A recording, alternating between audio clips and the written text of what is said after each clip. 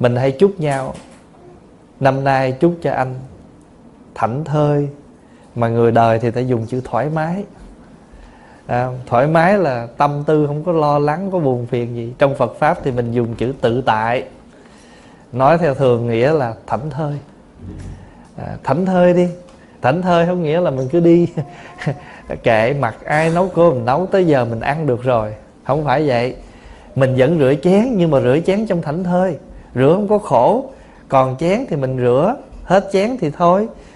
Cũng giống như mình làm việc vậy đó. Mình có việc thì cứ làm, còn sức khỏe mình làm, còn giờ mình cứ làm.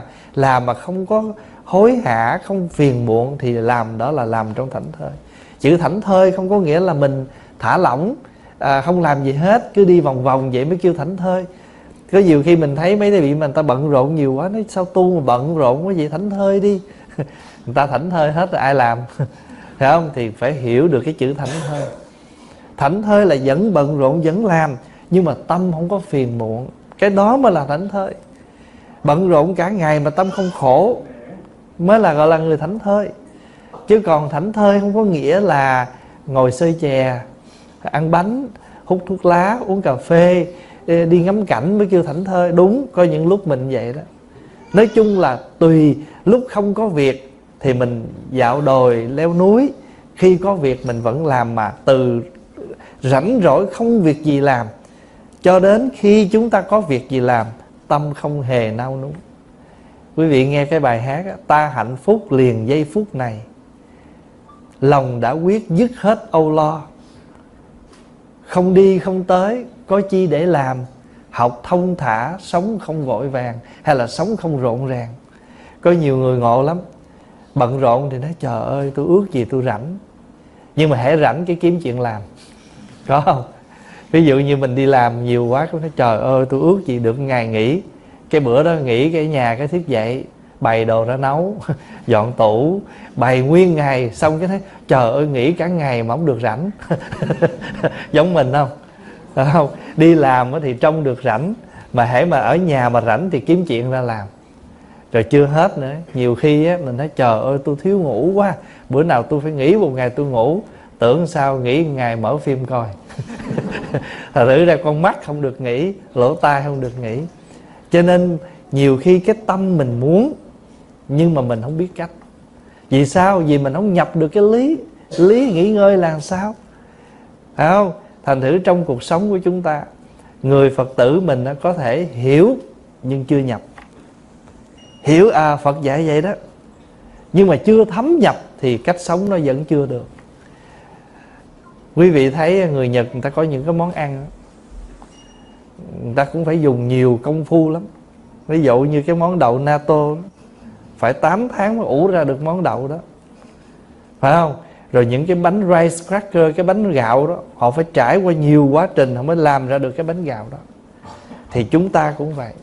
Nhà Phật chúng ta thường dùng, Việt Nam mình hay dùng cái từ đơn giản lắm, thấm tương thấm chao. Người nào mà đi chùa mà thuần thành, cách sống rất nhẹ nhàng, không có gò bó mà không có bao giờ quá đáng. Dù hiểu Phật Pháp rất nhiều nhưng mà không bao giờ khoe khoang. Mà việc gì đến với họ, họ ứng xử rất nhẹ nhàng, không câu có quạo quọ, nhẹ nhàng với mọi việc đến.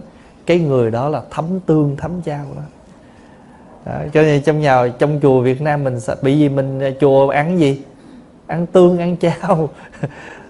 Thành thử ra khi mà người nào mà sống có được một cái chút nhẹ nhàng trong cái sự tu tập, thì chúng ta thường gọi người đó là thấm tương thấm chao. Thì trước hết chúng ta phải nhập vào cái lý. Khi mà chúng ta nhập được cái lý thì cái sự nó dễ lắm. Rườm rà cũng được, đơn giản cũng xong. Ví dụ như hồi nãy đó, thường theo cái cách tác bạch á, thì cái vị mới tác bạch xin thỉnh thầy hoan hỷ nhận lời thuyết pháp, ví dụ vậy đó. Thì cái vị thầy mà nhận lời đó, ta mới đáp bằng một câu niệm Phật. Thay vì ta trả lời ta nói mô Phật, chúng tôi hoan hỷ nhận lời mời của quý vị. Nói cũng được đó.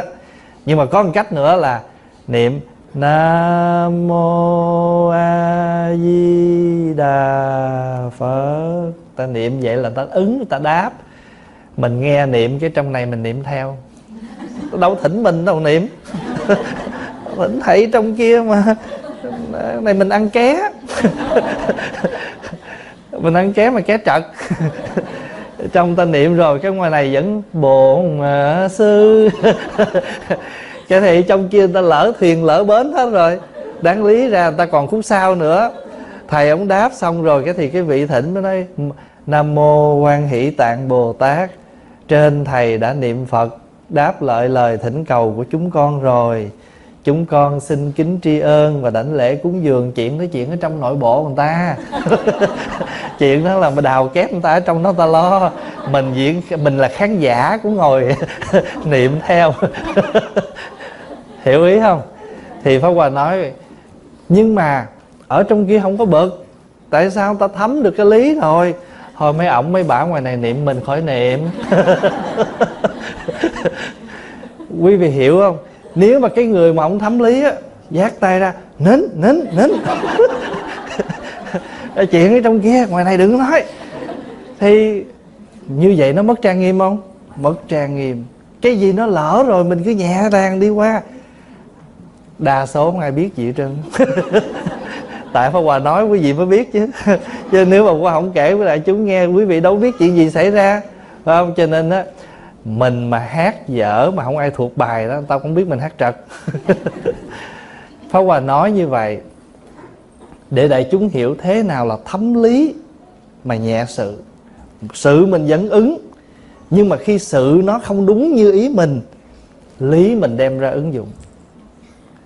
Pháp Hòa ví dụ như giờ mình nấu nồi thức ăn chay. Mình nấu nồi thức ăn chay để đó. Mình định là chiều nay, bữa nay mùng 1 mình ăn mà. Mấy đứa con nó về nó không biết. Nó múc vô món mặn xong nó vớt qua, nó lựa đậu hũ nó ăn hết trơn. Cái mình về mình dở ra mình biết nồi đậu hũ này đã bị xâm nhập rồi. Thấy không? Cái mình hỏi đứa nào ăn, nói con ăn. Mình nhẹ nhàng đi, không có gì hết. Thật sự ra mình không phải thành đạo có nồi cơm đồ chay đó. Nếu mà ăn cái nồi đó mình thành Phật la mấy đứa nó được. Còn này trời ơi, bình thường cầm cáp vậy nè. Mà bữa nay có nó lỡ nó múc vô cái lỡ ta đồ mặn, cái muỗng mặn, muỗng thịt cá nó vô nồi mà lá sùm lên hết. Thôi rồi bữa nay tôi tiêu hết ngày tu rồi. Thì nó nghe vậy sao nó trời ơi thiệt sự thôi tu con ớn quá. Và thử ra mình không quảng bá được cái cách tu của mình. Nhiều khi mình muốn người ta tu mà cái cách tu của mình ta nhìn ta sợ quá, người ta đâu dám tu. Mình muốn quảng cáo người ta tu, mình tu sao? Pháp Hòa đi tới mọi quốc gia và thấy nước nào người ta cũng tự hào, mặc dù là người Việt thiệt. Mình là người Nhật gốc Việt, ở bên kia là người Việt, người Canada gốc Việt, người Hoa Kỳ gốc Việt. Nhưng mà mình ở quốc gia nào rồi mình cũng phải tự hào một chút về cái quốc gia của mình chứ, phải không? Ví dụ như quý vị ở đây lâu rồi, quý vị cũng phải tự hào về mùa anh đào, mùa lá đỏ, những cái cuốn sushi rất là đẹp, rất là tiện lợi trong các quán ăn, vân vân. Thì ngược lại, người Hàn Quốc người ta cũng tự hào món kim chi của người ta. Thì cái đó là ai cũng thấm nhập hết. Nhưng mà mình là một Phật tử, mình thấm nhập được cái lý rồi thì tất cả mọi sự mình vẫn ứng hết, nhưng mà mình rất nhẹ nhàng. Như cái trường hợp nãy, thì lẽ ra cái người tắc bạch còn khúc nữa, nhưng mà giờ lỡ rồi. Rồi cái thầy trì nó thôi để đảnh lễ nó thôi khỏi, cứ vậy mà đi luôn, thấy không? Thành thử ra không có gì phiền muộn hết. Thì trong cuộc sống của chúng ta, đôi lúc trong cuộc đời này chúng ta chuẩn bị như vậy đó, nhưng mà lát ra nó không ý mình. Nhưng mà rồi sao? Mình nhẹ nhàng cái việc nó đi trôi luôn. Còn mình khựng lại, mình bắt mọi việc nó phải, mình muốn nó tốt, nhưng mà rốt cuộc chính mình làm cho nó dở hơn là do mình. Vì mình không thấm được cái lý, cho nên mình làm hư sự. Sự thì ai mà không muốn, nhưng mà mình nắm được cái lý rồi thì mình làm cho sự nó tương ứng. Quý vị hiểu ý và nói vậy đó. Cho nên á, trong cuộc sống này, cái sự tu tập của chúng ta nó không phải là ở những cái hình thức hoàn toàn, mà nó còn thể hiện được ở trong cái cách sống là tùy vào cái sự thâm nhập. Thì Đức Tổ Đạt Ma đó, Ngài nói lên một cái đạo lý gọi là gì? Cái đạo lý đó gọi là lý nhập. Phật tử mình tu nó hai cái phần. Một là lý nhập, hai là hạnh nhập. Hạnh là gì? Ứng dụng mình sống. Hạnh là hành động.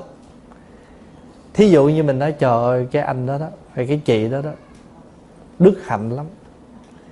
Hỏi sao vậy? Rất là hiền lành, rất là nhẹ nhàng. Bữa đó tôi thấy cái cô kia, cổ nóng nảy với cái chị đó, mà chị rất là nhẹ nhàng. Thôi được rồi em, để chị sắp xếp cho em, rất là nhẹ nhàng. Tại sao? Tại cái tâm người đó. Nếu bây giờ người đó tháo quát lên là hư chuyện luôn. Tại bây giờ người này đáng vậy rồi, phải không? Thì mình phải khác hơn chút nữa chứ. Thành thử ra cái người mà người ta thấm được cái lý đó, người ta đi tới cái hạnh. Thì hôm nay Pháp Hòa nói hai phần mà Tổ Đạt Ma dạy. Một gọi là lý nhập. Giờ quý vị hiểu được cái lý này ha. Lý là mình tin chắc rằng tất cả chúng ta có thể thực hiện được. Nhưng mà cái đường tu của chúng ta không đơn giản chút nào. Bây giờ Pháp Hòa nói ví dụ, mình lấy một cái tổng thể thôi. Cái lý là tôi sang nước Nhật để làm việc, để học hành. Nhưng mà trong cái quá trình mà từ ngày mình bước đặt chân tới nước Nhật cho đến ngày mình lấy được cái bằng cấp đó, khó không? Khó khăn vô cùng. Ban ngày đi học, ban đêm đi làm. Ban ngày đi học, ban đêm đi làm. Rồi đi làm á, cũng có thể gặp những người ta khó dễ với mình, gặp những người kỳ thị mình, hoặc là công việc này nó rất là khó khăn, muốn kiếm được đồng lương của người ta đâu phải dễ. Rồi bên cạnh đó bài vở quá nhiều, cộng thêm giờ làm, nhiều khi về mệt mỏi, không có thời gian. Nhưng mà phải phấn đấu. Phải phấn đấu. Tại vì nếu không thì mình sẽ hư cái tâm ý của mình, cái ước nguyện của mình. Đó, cái lý là vậy. Nhưng mà cái lý là mình qua đây mình kiếm sự sống. Nhưng khi đi vào trong cái sự sống đó thì nó không hề đơn giản. Quý vị thấy không? Lý tưởng của một vị đồng chân là xuất gia học đạo. Nhưng mà cái quá trình tu học xuất gia của vị đó không hề đơn giản. Tại vì rất nhiều gian nan và thử thách, không phải đơn giản. Nếu người đó thật tâm đi trên con đường tu của mình thì người đó phải phấn đấu lắm mới vượt tất cả những khó khăn, từ bên trong lẫn bên ngoài. Có nhiều khi không ai phá quấy mình, nhưng mà những cái tâm tham ái, dục vọng, sân si, phiền não ở trong nội tâm mình, nó làm mình khổ. Rồi chưa nói là ngoại cảnh bên ngoài réo rủ mình, chứ đâu phải đơn giản đâu. Cho nên lý thì chúng ta nhập rồi đó, chúng ta tin, chúng ta biết vậy. Nhưng mà bây giờ đi tới cái hạnh mới là khó. Thì bây giờ nãy giờ Pháp Hòa nói cái lý nhập, thì ta hạnh nhập nè. Và khi mà chúng ta trên cái bước đường nhập vào, thể thực hiện vào cái con đường tu tập đó, chúng ta sẽ gặp trở ngại. Từ con người, từ cái cảnh vật cho đến sự việc. Thì trường hợp đó chúng ta quán làm sao để chúng ta vượt được nó. Trường hợp đó chúng ta phải quán gì biết không? Báo oán hạnh. Tức là chúng ta phải nghĩ rằng á, mình có mặt ở đời này ít nhiều cũng do nghiệp lực đời trước. Có thể đời này mình tinh tấn mình tu, nhưng mà thủy chung cái nghiệp cũ mình còn. Pháp Hòa ví dụ, thích tu lắm, ham tụng kinh lắm, mà khổ nổi cái nghiệp gì mà hễ vô tụng kinh nó buồn ngủ. Không biết cái nghiệp gì mà bình thường nó ngồi nói chuyện, coi phim Hàn Quốc, coi phim Tàu, phim Thái, phim Ấn Độ gì, ngồi coi hết tập này tới tập khác, mà hễ mà bắt đầu dở kinh ra nó ngáp. Nó ngáp thôi là ngáp, mà nước mắt ở đâu nó cứ ra, mà đóng kinh lại có nó tỉnh. Cũng là một nghiệp phải không? Rồi chưa nói á, bình thường á, mình ngồi chơi đồ sao á, mà hãy vô tụng kinh sao mặt nó ngứa đầu gối nó đau. Mà ngồi thiền thì tôi ơi, đủ thứ chuyện nó nhảy vô trong đầu mình phải suy nghĩ. Rồi thậm chí mà hãy chuẩn bị đi tụng kinh, đi chùa, có chuyện tới cản trở mình không thực hiện được cái ý mình. Bình thường có chuyện không ai nhờ vả gì mình cả, nhưng mà hãy sắp sửa sách vở đi chùa, cái tự nhiên con nhờ, cháu nhờ, chồng nhờ, vợ nhờ, cái không thể từ chối thế thì không được đi. Quý vị biết Ngài Một Kiền Liên á, là một trong những vị đệ tử lớn của Phật. Ngài có thần thông vậy đó, ai cũng biết điều đó. Vậy mà cuối cùng Ngài Một Kiền Liên chết đau đớn vô cùng, bị ngoại đạo đánh chết trước cửa tu viện Trúc Lâm. Thì lúc đó Ngài Xá Lợi Phất và các vị đến xốc Ngài Một Kiền Liên lên và hỏi sư huynh là tại sao thầy có thần thông mà tại sao thầy không vận thần thông thầy tẩu mà để cho người ta đánh thầy chết. Thầy mới nói khi nghiệp lực nó tới, một chữ thần giữ không nổi chứ đừng nói tới chữ thông.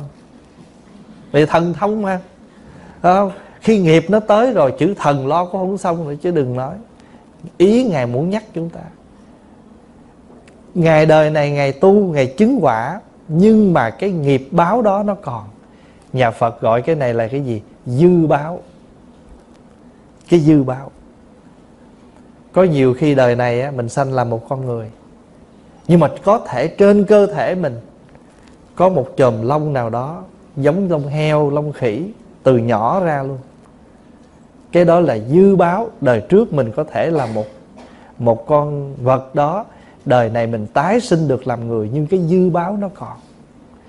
Pháp Hòa gặp có một cái người đó, cái dư báo họ còn á, là cái miệng họ, xin lỗi đại chúng á, nó như con voi vậy đó.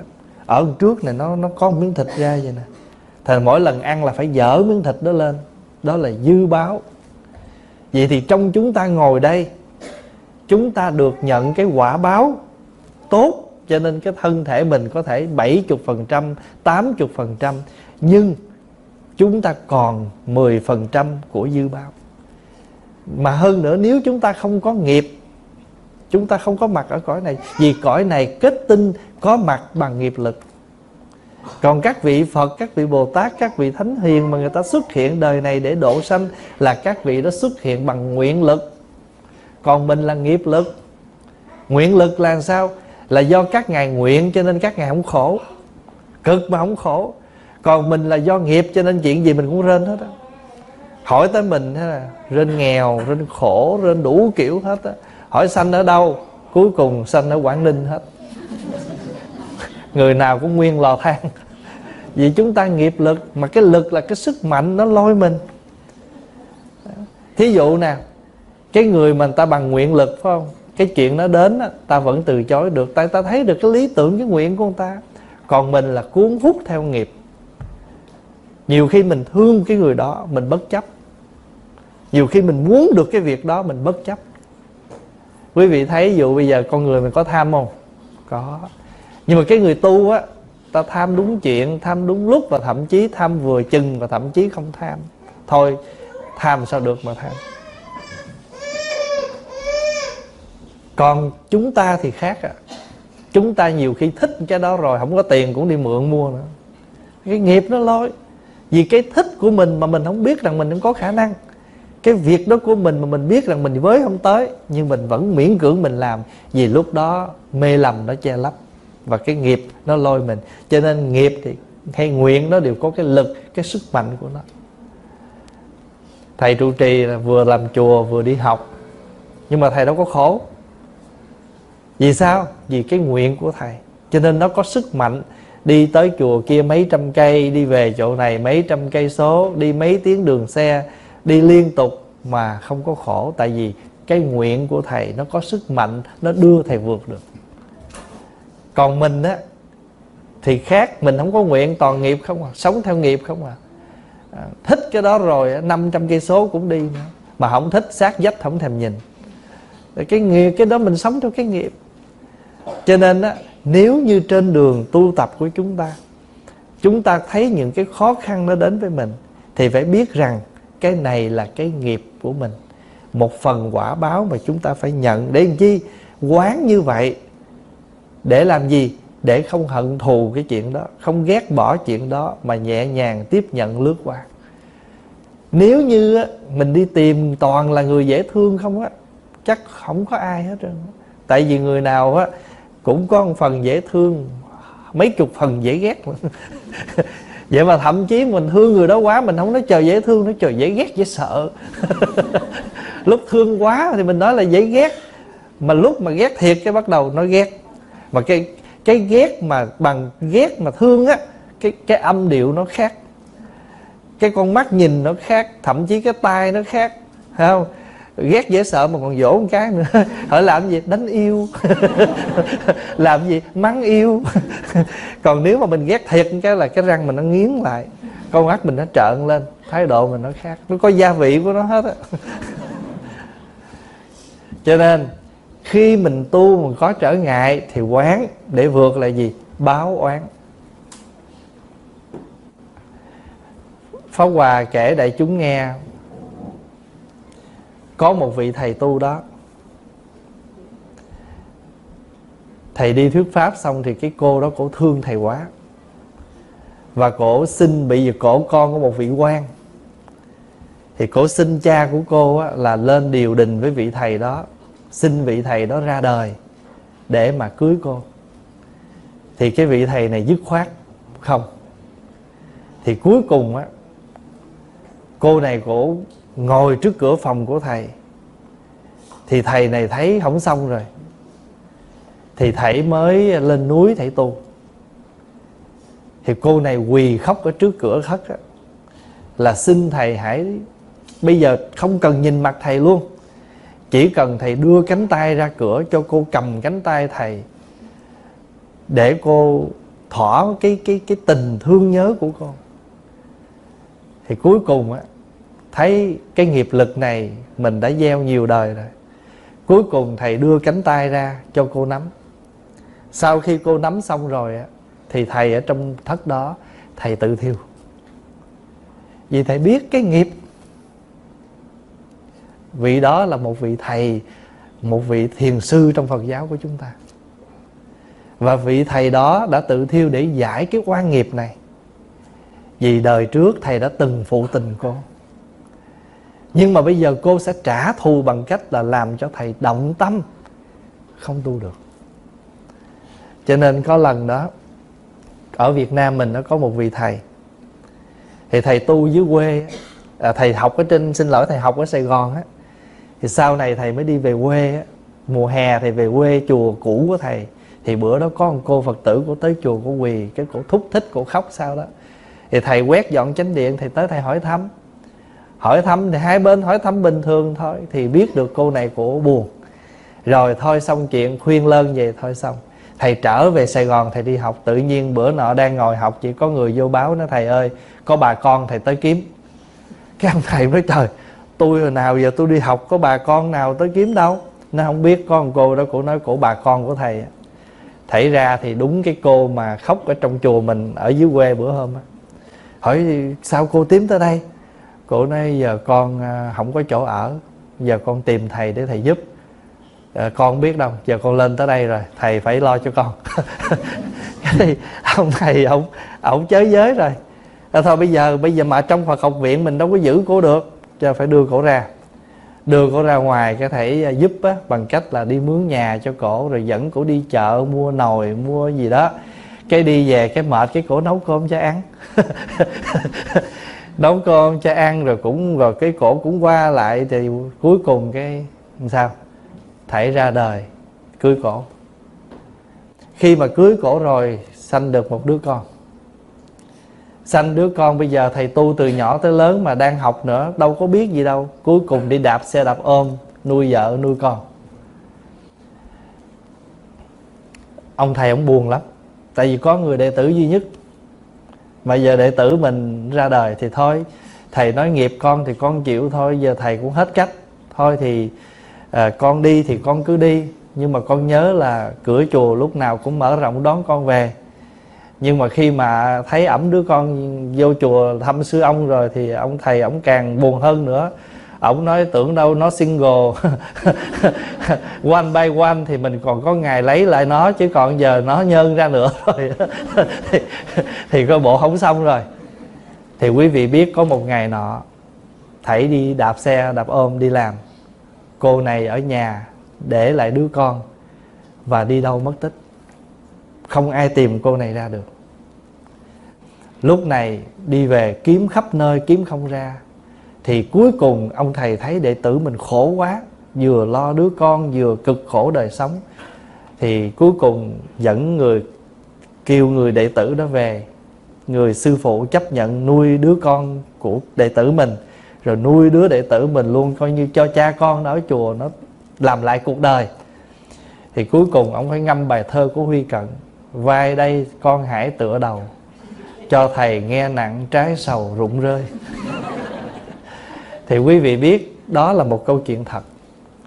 Nhưng mà tại sao? Vì có thể đời trước thầy đã từng lường gạt cái tình cảm của người đó, hoặc là thầy chưa trọn, thầy quýt thầy quýt tình ấy.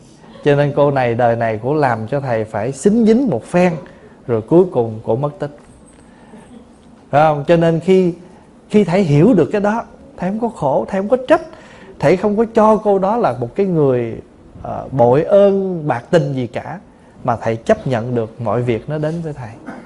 Thì thưa đại chúng, trong cuộc sống của chúng ta, dù đời sống đời hay đời sống đạo, có những vị làm đạo rất dễ dàng, có những người làm đạo rất khó khăn, có những người tiếp độ chúng sanh dễ, có những người nói chuyện với chúng sanh rất khó. Như vậy thì chúng ta biết rằng tất cả đều có cái ân oán với nhau. Thời Đức Phật á, có một bà nhà giàu lắm, mà cái bà này đặc biệt là chồng cúng chùa nhiều chừng nào thì bả lại keo chừng nấy. Đến nỗi ngày Một Kiền Liên, ngày Xá Lợi Phất, ngay cả Đức Phật bà không phục tùng ai, bà không cúng dường ai hết. Thậm chí mà ngày Một Kiền Liên á, dùng thần thông á, hất cái nhà của bà lật ngược lại, rồi nó quay vòng vòng muốn sập vậy. Cái bà sợ nhà sập, cái bà nói tôn giả ngừng tay, tôi xin cúng dường quy y tam bảo. Mà hễ cái nhà mà ngừng lại trở lại, bà nói thôi tôi đổi ý. Là cứ bao nhiêu lần như vậy mà cuối cùng quý vị biết không, một hôm nọ đi khất thực, bà đứng ở bên đường, bà nhìn, bà khinh chê. Vậy mà khi bà nhìn tới Ngài La Hầu La thì bà lại phát tâm cúng dường cho Ngài La Hầu La. Thì cái chuyện này đến Đức Phật, Đức Phật nói đâu có gì lạ đâu, duyên thôi. Đời trước họ là thầy trò với nhau, cho nên đời này họ gặp nhau, họ cảm mến dễ dàng. Cho nên đời này mình gặp một vị thầy, mình cảm mến, mình học theo, mình đi theo, mình hành đạo, mình tiếp tục. Đó là cái duyên thầy trò nhiều đời nhiều kiếp, chứ không phải bình thường. Nhưng mà nhớ duyên này duyên lành rồi thì chúng ta phải tưới tẩm cho duyên lành này tăng thượng. Cũng như chúng ta được trong cái nghiệp đời sống con người khổ, nhưng so với muôn ngàn người khổ, chúng ta ở đây chúng ta khá hơn nhiều ạ. Phải vậy không? Mình cũng khổ vậy, nhưng mà so cái khổ của mình và khổ những người ở quốc độ nghèo túng hơn, mình đỡ hơn, cho mình chưa đến nỗi. Thì phải quán tất cả mọi người xung quanh mình, và phải thấy rằng người nào đến đây làm khổ mình phải có duyên do hết. Để chi?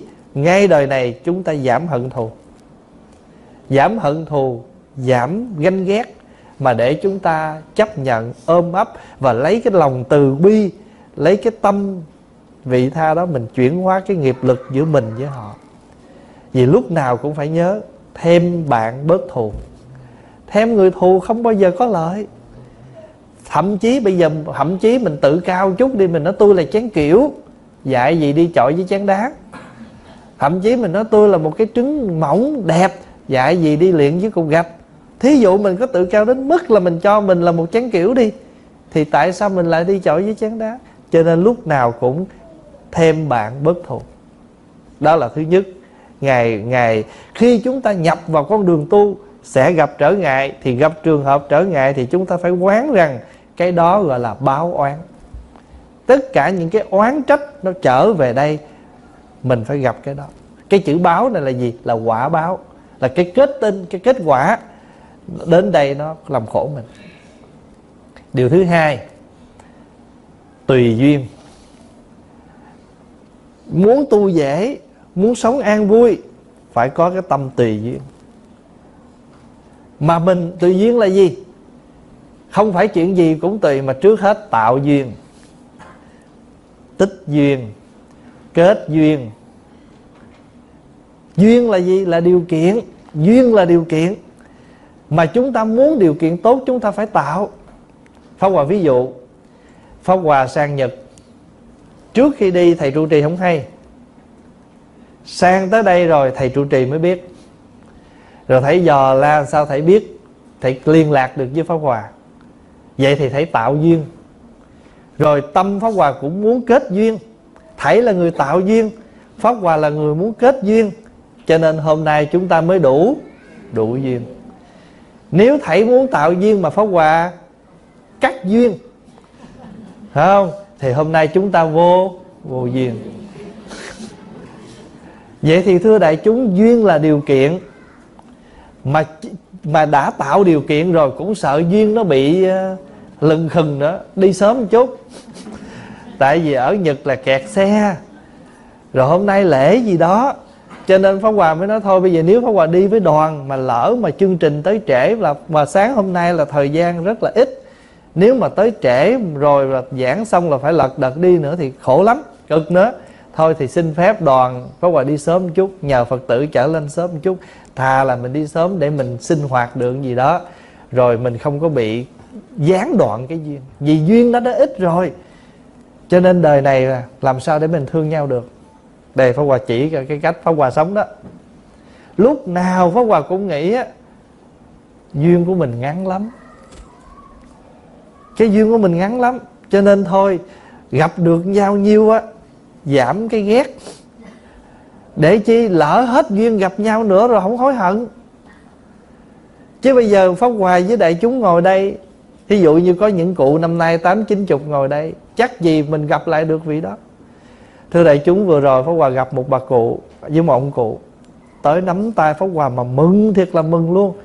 Xong nói gì nè: gặp thầy lần này đâu có biết gặp được không, tại vì năm nay 80 hết rồi. Thí dụ giờ năm tới 2 năm nữa, 3 năm nữa thầy qua, biết tụi này sống nổi không mà chờ thầy, thấy không? Còn một ông cụ năm nay 90 mấy tuổi nói: trời ơi, tôi chờ thầy 90 mấy năm rồi. Nghe đứt ruột vậy đó. Để cái tâm của mình nó nhẹ nhàng á, nếu đó là một duyên lành, chúng ta đừng nên từ chối. Duyên lành mà. Ví dụ như người ta rủ mình đi chùa là một duyên lành, ta rủ mình làm thiện là duyên lành. Nhưng mà nếu mình từ chối cái duyên đó hoài thì duyên nó không tới nữa. Pháp Hòa ví dụ, bây giờ bạn mình rủ mình đi chùa, rủ 5 lần mình không đi, người ta rủ nữa không? Không. Nhưng mà ngược lại, nếu bạn rủ mình đi nhậu 5 lần mình không đi, ta rủ nữa không? Cũng không. Đó là do mình.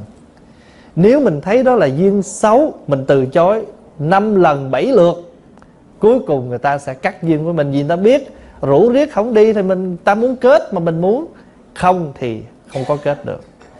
Nhưng mà ngược lại, nếu điều lành mà mình cứ từ chối hoài, tự mình cắt điều đó, thì người ta cũng sẽ không tìm tới mình nữa. Thế thôi.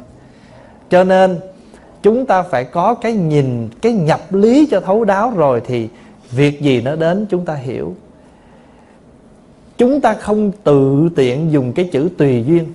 Chuyện gì thôi tùy duyên đi. Thí dụ thầy Trì nói: thầy Pháp Hòa ơi, tôi mời thầy tới nói chuyện Phật tử. Tùy duyên nha thầy. Không biết gì đâu sắp xếp. Không biết gì hết rồi sao sắp xếp? Dạ xin hứa tới ngày đó giờ đó. Thì mình đã đưa cái duyên rồi, thì bây giờ thầy ở đây phải sắp xếp cái duyên để mọi việc nó đủ duyên. Rồi Pháp Hòa cũng phải kết hợp, vì Pháp Hòa sợ trễ cho nên Pháp Hòa đi sớm một chút, để mọi việc nó được luân lưu tốt đẹp. Vì vậy cho nên sáng hôm nay chúng ta đủ duyên, và duyên này được tốt. Còn ví dụ bây giờ đã thông báo rộng ra rồi, mà tưởng làm sao tới đây có 10 người à, cái thì lúc đó phải tùy duyên. Tạo duyên rồi mà giờ thông báo rộng rãi rồi mà 10 người tới thì phải tùy. Lúc đó trường hợp đó mới tùy duyên á. Chứ không phải rồi mình tự nhiên mình nói chữ tùy duyên mà mình không hiểu lúc nào mới tùy duyên. Rồi Pháp Hòa ví dụ bây giờ mình đói bụng quá, mà trong xe không có gì ăn hết ngoài một cái hộp bánh đó. Đó, mình đói bụng, mình tìm cái này kia ăn gì không có. Đây, tùy duyên nè, ăn tạm gì đỡ đói, lát ăn chính. Trong cuộc sống chúng ta tùy duyên là vậy.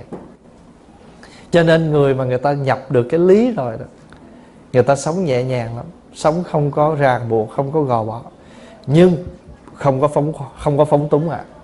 Không có phóng túng. Sống tùy duyên mà không phóng túng. Bởi vì sao? Tùy duyên nhưng mà bất biến.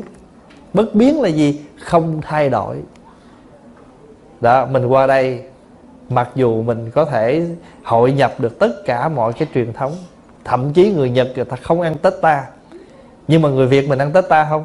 Vẫn ăn chứ. Được ăn sao không ăn? Mà ở đây sướng nữa, ăn Noel, ăn Tết Tây, rồi ăn luôn cả Tết ta. Rồi cái giữa năm ăn Tết Đoan Ngọ đó. Rồi cái gần cuối năm ăn Tết Trung Thu. Một năm ăn mấy cái Tết. Thành thử ra chúng ta ở đây, chúng ta tùy duyên nhưng mà bất biến. Người ta tổ chức lễ đầu năm Tết Tây, mình vẫn tùy duyên, nhưng cũng không quên cái Tết dân tộc của mình, đó là Tết ta. Chúng ta bất biến. Chúng ta không ồn ào bên ngoài, nhưng ở trong nội viện của chúng ta, gia đình chúng ta vẫn có cây mai, cây đào, cho dù là đồ giả, phải không? Vẫn có đòn bánh tét, vẫn có cái gì đó, không khí của ngày Tết. Được. Cái thứ hai là phải không? Báo oán, tùy duyên. Rồi cái thứ ba là gì? Vô sở cầu. Vô sở cầu là gì? Không có nghĩa là mình không cầu gì. Mình cầu nhưng mà không có dính. Thưa đại chúng, cuộc đời này có hai thứ. Một là ước, hai là nguyện.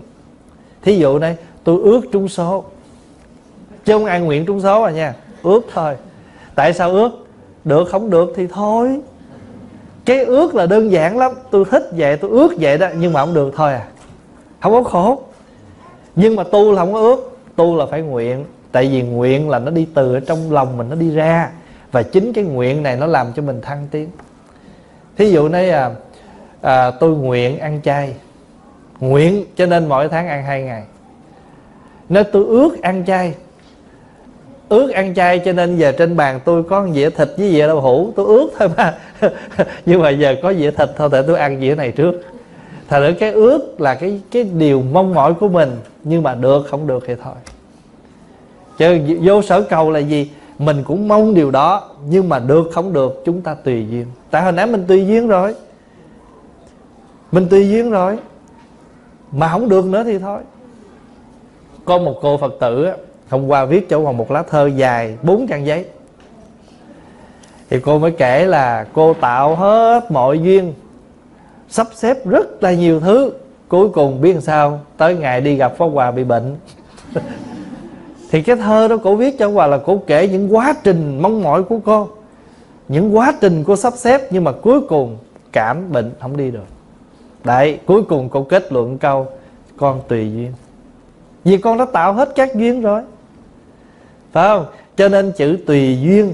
Và chúng ta kế đến là chúng ta mong mỏi, nhưng điều đó không được, không có khổ. Mình không gặp được thầy bằng xương bằng thịt, nhưng mà đã từng gặp thầy ở trong băng dĩa, trong những bài giảng. Và thưa đại chúng, ngày hôm nay mình gặp nhau để làm vui cho nhau, kết duyên với nhau ở cái hiện hữu này. Nhưng mà thật sự cái quan trọng nhất là quý vị tiếp nhận những gì Pháp Hòa chia sẻ trong cuộc sống của mình, giống như là chúng ta đã tiếp nhận Đức Phật. Chúng ta tiếp nhận Đức Phật là lời dạy của Ngài, chứ ai biết tướng Ngài ra làm sao đâu. Mà quý vị đi hết các chùa không có Phật nào giống Phật nào đó, phải không? Thành thử hình ảnh của Đức Phật là do chúng ta tưởng tượng ra chúng ta làm, chứ chúng ta không ai có hình thật của Đức Phật để làm cả. Nhưng mà cái mà đồng nhất của chúng ta là gì? Lời Phật dạy. Cho nên đó, Hòa thượng làng Mai, tức là Song Thích Nhất Hạnh, Ngài dặn đệ tử là khi Ngài mất, các thầy không được làm mộ cho Hòa thượng, không được xây tháp làm mộ. Hòa thượng không cho. Và bây giờ rồi ví dụ như Hòa thượng còn dặn nếu ai đó mà thương thầy quá, mình lỡ làm cho thầy cái tháp á, thì trước cái tháp đó phải để là trong đây không có gì. Trong đây không có gì. Mà người đó không chịu nghe lời nữa, phải không? Viết thêm cho họ một câu nữa, ngoài kia cũng không có gì. Trong cái tháp đó không có Hòa thượng Nhất Hạnh. Vì mình không phải, thầy không phải bị ràng buộc trong cái tháp đó. Đức Phật không ràng buộc trong một cái bức tượng. Mà đạo lý của Đức Phật đang ở trong tâm của tất cả chúng ta. Dù ít, dù nhiều, dù sâu, dù cạn, dù tướng, dù sự, dù lý, dù sự gì, chúng ta nhận lời Đức Phật mỗi người một chút bằng mọi hình thức. Và chúng ta, mỗi người phát huy, tự sống với cái đó. Chúng ta nuôi Đức Phật bằng cái đó. Chúng ta nuôi Đức Phật của chúng ta bằng giáo pháp hàng ngày của chúng ta.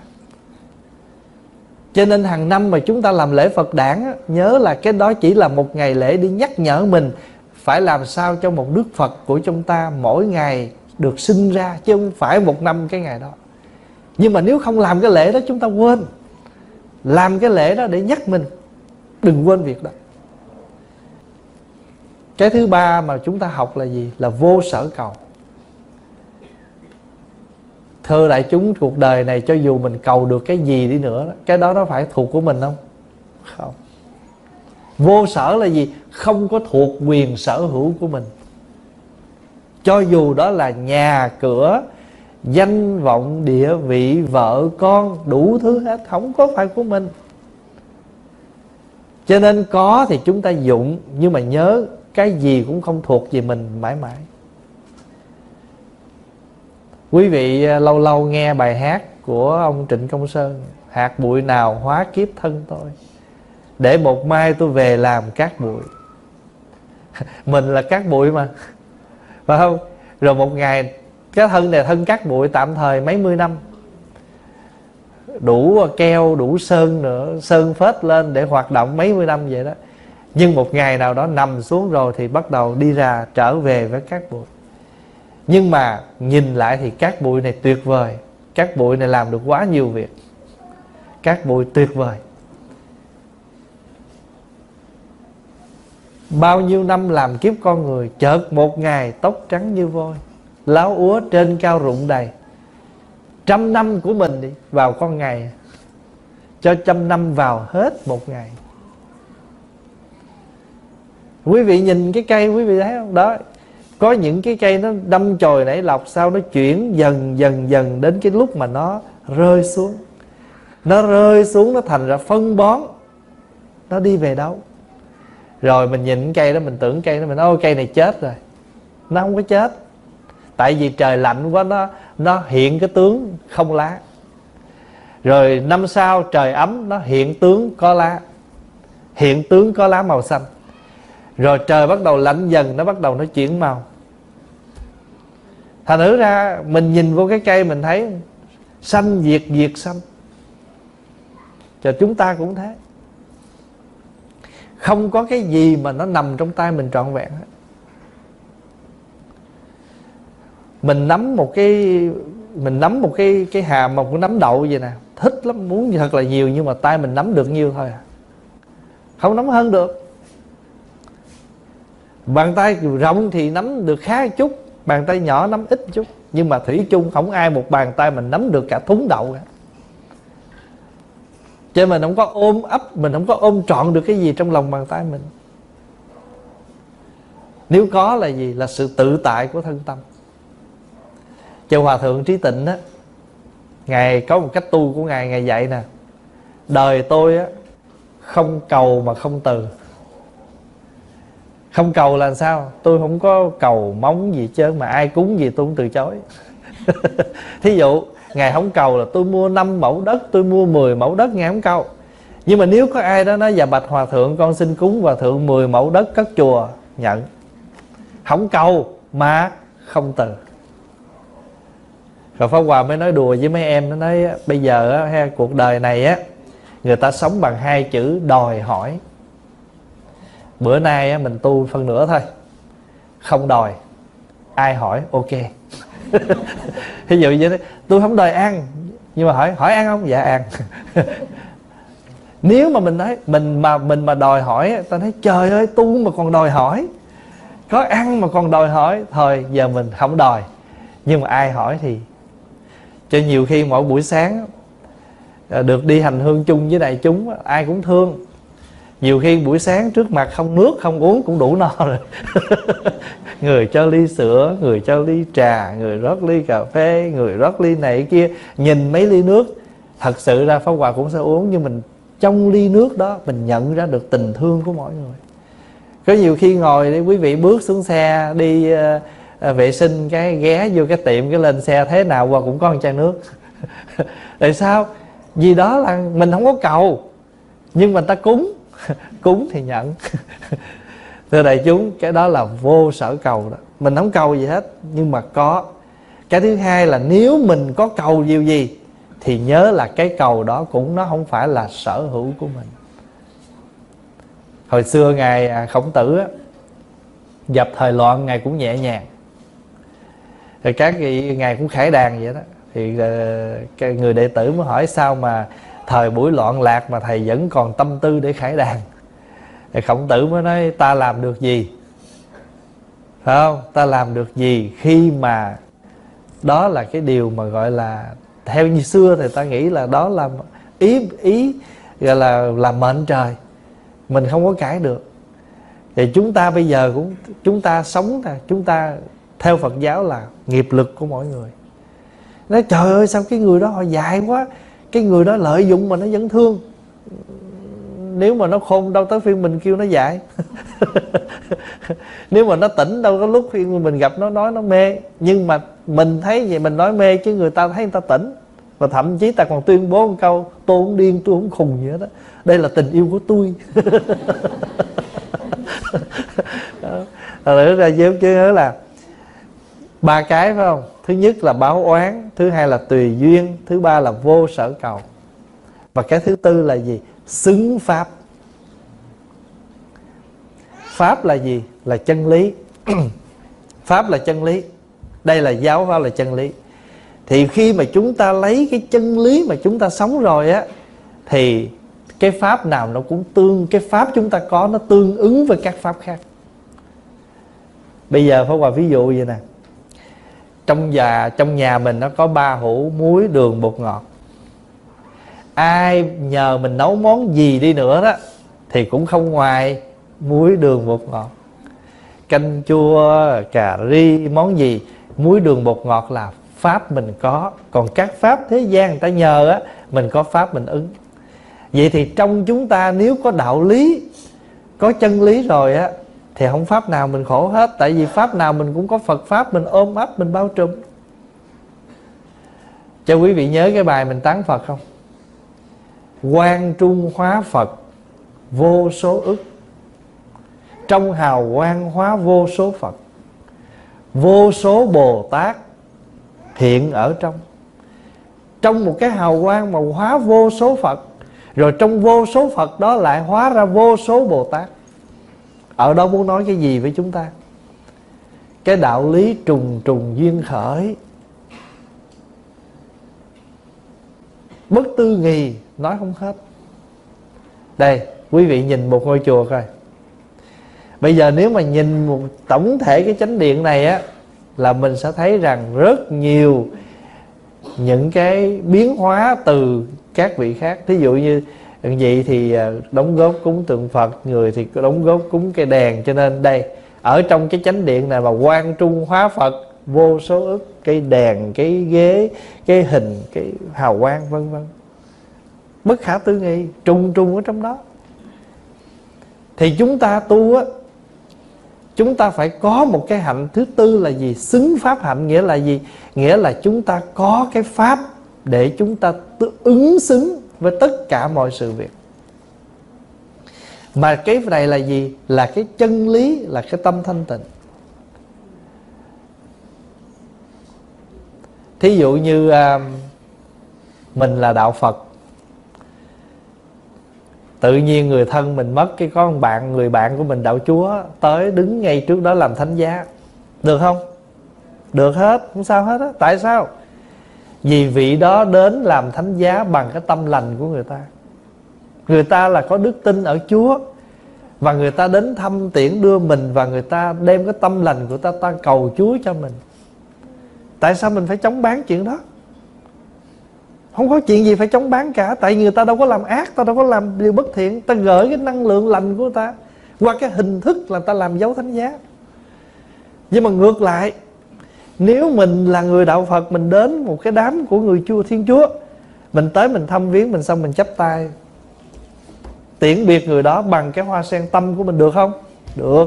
Tại vì mình xứng pháp, chân lý nằm trong người mình. Việc đến, nếu như mà mình đến một cái đám tang đó, mà mình đứng mình nhảy disco này không xứng pháp à. Rõ ràng không? Thí dụ bây giờ mình đi đám tang là mình phải mặc đồ sao cho nó tương ứng cái đám tang. Mặc đồ trắng, đồ đen, mặc đồ nghiêm túc. Không có ai đi vô cái đám tang mà mặc nguyên bộ đồ áo da gì, áo đầm màu đỏ hết á. Nó không xứng. Nó không xứng cái pháp đó. Nó không xứng với cái pháp đó. Cho nên thưa đại chúng, là người ta đến đám tang là tự động người ta nghiêm túc bằng tất cả tâm thành của người ta, bằng cái hình thức gì của người ta có được, người ta gửi cho mình cái pháp của người ta. Và cái quan trọng là chúng ta có chân lý, chúng ta tiếp nhận cái đó. Nếu như người ta làm cái pháp ngược lại á, người ta nói vậy chị không chịu tôi làm dấu phải không? Tôi mở nhạc rock rồi nha. Vậy là không xứng pháp. Cho nên trong cuộc sống chúng ta, việc gì người ta đến với mình cứ tiếp nhận như là cái pháp đó. Nhưng mà tại vì tất cả tâm thành ta có vậy đó. Có nhiều vị á, người ta đến nói chuyện với mình, người ta xây dựng mình, mà ta nói giống như là người ta ra lệnh cho mình vậy đó. Và đôi khi mình bực lắm. Mình nói tại sao mà nói cái kiểu như ra lệnh vậy đó. Dù đôi khi cái người đó người ta không có cái ý đó, nhưng mà tại cái cách của người ta như vậy đó. Xưa giờ người ta quen như vậy rồi. Mình hãy nên tiếp nhận cái điều đó. Không có nghĩa là mình ủng hộ người ta, nhưng mà mình thấu lý được ở bên trong là người ta không cố tình. Nhất là mình sinh hoạt ở trong chốn công cộng, thì thế nào những chúng sanh mà không được như ý mình nhiều lắm, xuất hiện đủ kiểu hết đó. Từ lời nói, từ cái cách hành xử vân vân. Và quý vị nhớ nè, người ta lâm vào cái trường hợp mà phải ở trong cái vị trí điều hành đó, đôi lúc cận cái sự việc mà người ta thấy nó ấy là người ta quýnh quán lên. Người ta có thái độ, người ta có lời nói mà mình nghe không được, nghe thấy nó kỳ quá. Nhưng mà chính họ cũng thấy điều đó. Sau khi xong rồi họ mới thấy ồ, tại sao bữa đó mình lại như vậy, tại sao bữa đó mình như thế kia. Người ta cũng thấy chứ, nhưng mà tại ở cái hoàn cảnh đó ta chưa có làm được. Cho nên Ngài Tổ Bồ Đề Đạt Ma đó, Ngài đưa ra hai cái pháp tu. Một là lý nhập, hai là hạnh nhập. Mà lý nhập nghĩa là chúng ta thấm thấu được đạo lý ha. Còn cái gọi là hạnh nhập nghĩa là khi chúng ta thấu lý rồi thì chúng ta phải đạt được cái hạnh của mình tu. Trong đó Ngài đưa ra 4 cách. Một là báo oán hạnh, hai là gì? Tùy duyên hạnh, ba là vô sở cầu, bốn là xứng pháp. Vô sở cầu là mình đừng có nghĩ rằng á, mình đi đến đâu cũng gặp toàn là Bồ Tát Thánh Hiền. Nhiều khi phải có những chúng sanh kỳ cục vậy đó, để mình mới thử được mình coi là mình tới đâu rồi. Nếu mà người nào cũng dễ thương với mình hết. Pháp Hòa ví dụ vậy nè. Mình nghĩ rằng á, mình lúc nào cũng được người ta khen, và hình như là mình được tiếng khen nhiều hơn. Cái đôi khi mình sống với cái tiếng khen đó, mình bền bồng với tiếng khen đó. Hôm nào mình bị người ta chê thử một cái coi. Không phải ta chê thử mà ta chê thiệt. Rồi vô tình mình nghe được cái lời chê đó, tâm mình sao? Mình nghiệm lại, mình thấy rằng mình đã bị xính dính, mình đã bị lung lay trước lời chê đó không? Mình có bị buồn khổ với cái lời chê đó không? Tự mình biết, không cần báo ao hết á. Nhưng mà mình tu á, là mình phải trở về để mình tùy duyên. Thuận thì mình sống thuận, nghịch thì mình sống nghịch. Quý vị ở đất nước Canada, hay là nói chung là ở xứ lạnh, mà mùa đông mà biểu không lạnh là coi như mình không biết sống rồi đó. Người ta sẽ nói là sao? Tôi thiệt không biết làm sao cho vừa lòng anh. Anh ở cái xứ lạnh mà anh cứ đòi nó nóng, phải không?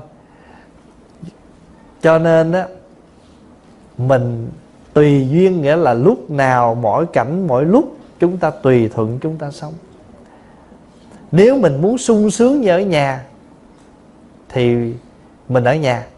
Mà mình chấp nhận ra ngoài rồi thì có những lúc nó không như ý mình. Đi ra đường thì buộc lòng phải gặp gió, phải không? Gặp mưa, gặp nắng, gặp bão bùng. Thậm chí lái xe trên đường thì đâu phải lúc nào đường xe nó cũng trơn tru. Phải có những lúc nó gồ ghề, nó khó. Cho nên á, mình mà cứ tự ý mình sống theo cách mình thì cũng không sao, không ai nói gì mình đâu.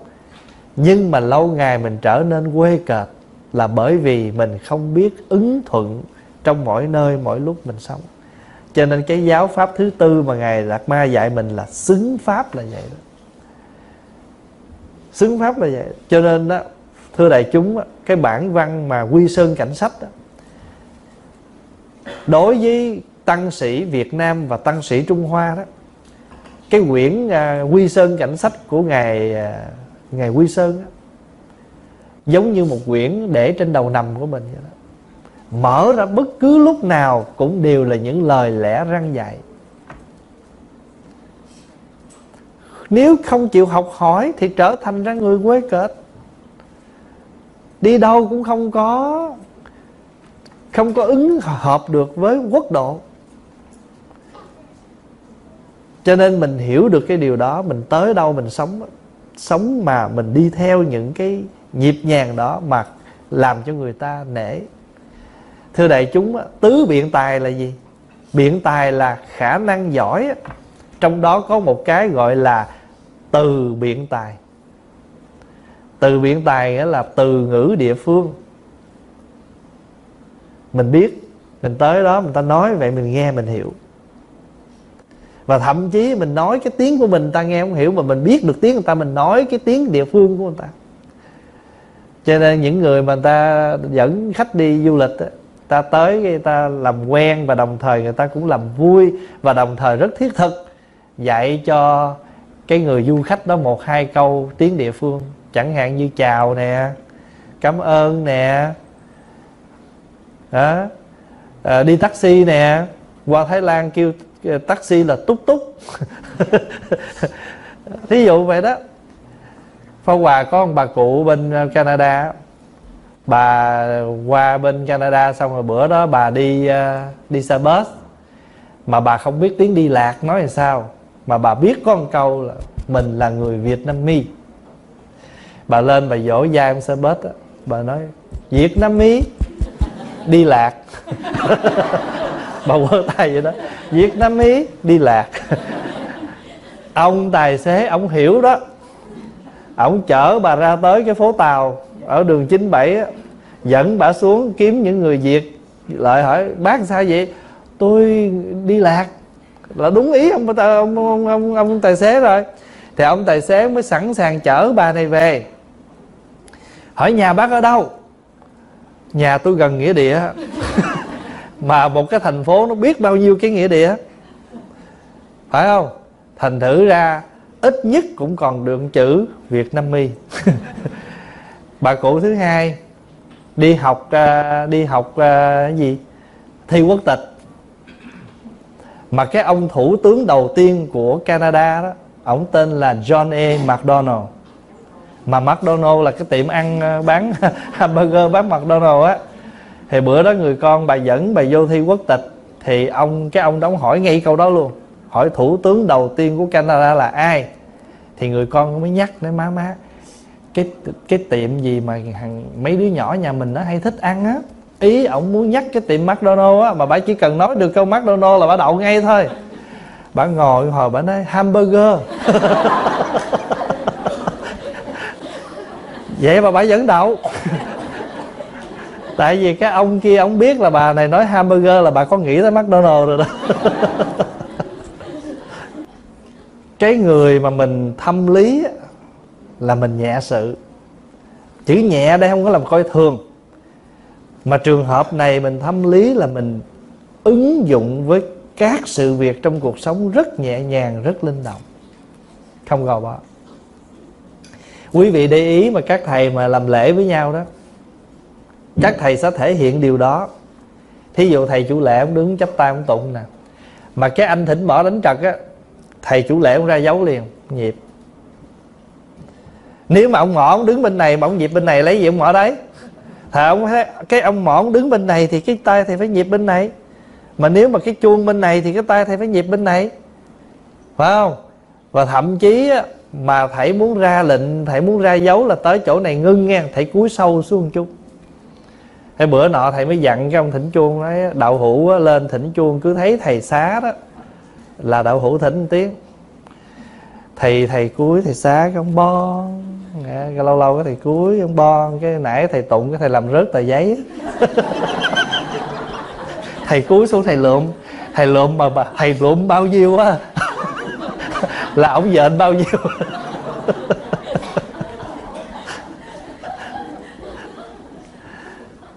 Hai vợ chồng đó đi ăn tiệc, mà cái ông chồng có cái tật là ăn mà không bao giờ để ý. Bà vợ mới nói á, ông ngồi với tôi nghe không, hễ tôi đá chân ông cái là ông gắp miếng, tôi để ý ông nhai được rồi tôi đá cái con gà đó nó chạy sao nó dướng vô cái chân bà. Bà lo bà gỡ, bà càng gỡ chân bà càng thúc ổng. Ổng ăn như khùng ở trên này. Kể một vài câu chuyện vui về để chúng thấy là trong cuộc sống nhiều khi nó có những cái mình nói vậy nhưng mà mình không có biết ứng duyên mình sống đó, là cứ như vậy mình làm à, phải không? Đó, nhiều khi trong cuộc sống mình vậy đó. Thôi thì hôm nay Pháp Hòa gặp đại chúng, Pháp Hòa chỉ muốn thưa mấy việc. Và quan trọng nhất là đại chúng nhớ là bất cứ hoàn cảnh nào chúng ta sống đều có những khó khăn. Những khó khăn đó nó không bao giờ nó là cái cản trở mãi mãi để chúng ta không thể đi tới xa được nữa. Mà chúng ta biết uyển chuyển tùy duyên nhẹ nhàng lòn lách thì chúng ta sẽ qua được cái ải đó thôi.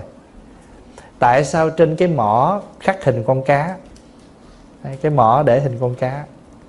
Bởi vì con cá nó ngủ nó cũng không có nhắm mắt, tượng trưng cho người sống lúc nào tâm cũng phải tỉnh giác. Và con cá nó ở dưới nước á, nó lòn lách vậy nè, nó rỉa những cái rong bám ở trong đá mà nó vẫn sống. Mình á nhẹ nhàng uyển chuyển như con cá vậy đó. Nếu nước nhiều, nước cao, nó tung tăng, nó bơi lên tới mặt. Nếu lỡ nước cạn xuống, nó cũng tung tăng, nó ở với cái mức cạn của nó. Và vì nó mở mắt cho nên nó luôn nó sống ở trong nước. Và nó biết những cái khe nó cũng lòn lách, nó sống được.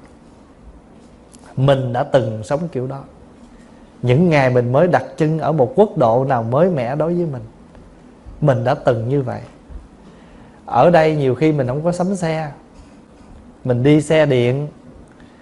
Nhưng mà đi xe điện cho nên bước lên đó quá trời người ta, thì mình phải làm gì?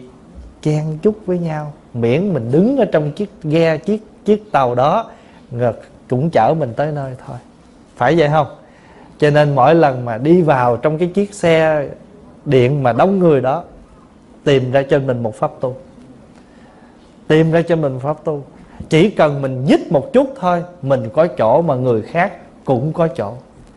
Nếu chiếc xe nó rộng rãi, mình đứng ngay ngăn đầu, tự mắt mình nhìn thấy có người bước vô, lách qua chút cho người khác vô. Tại trước kia đã từng có người lách cho mình vô rồi, thì bây giờ tới phiên mình lách cho người khác vô.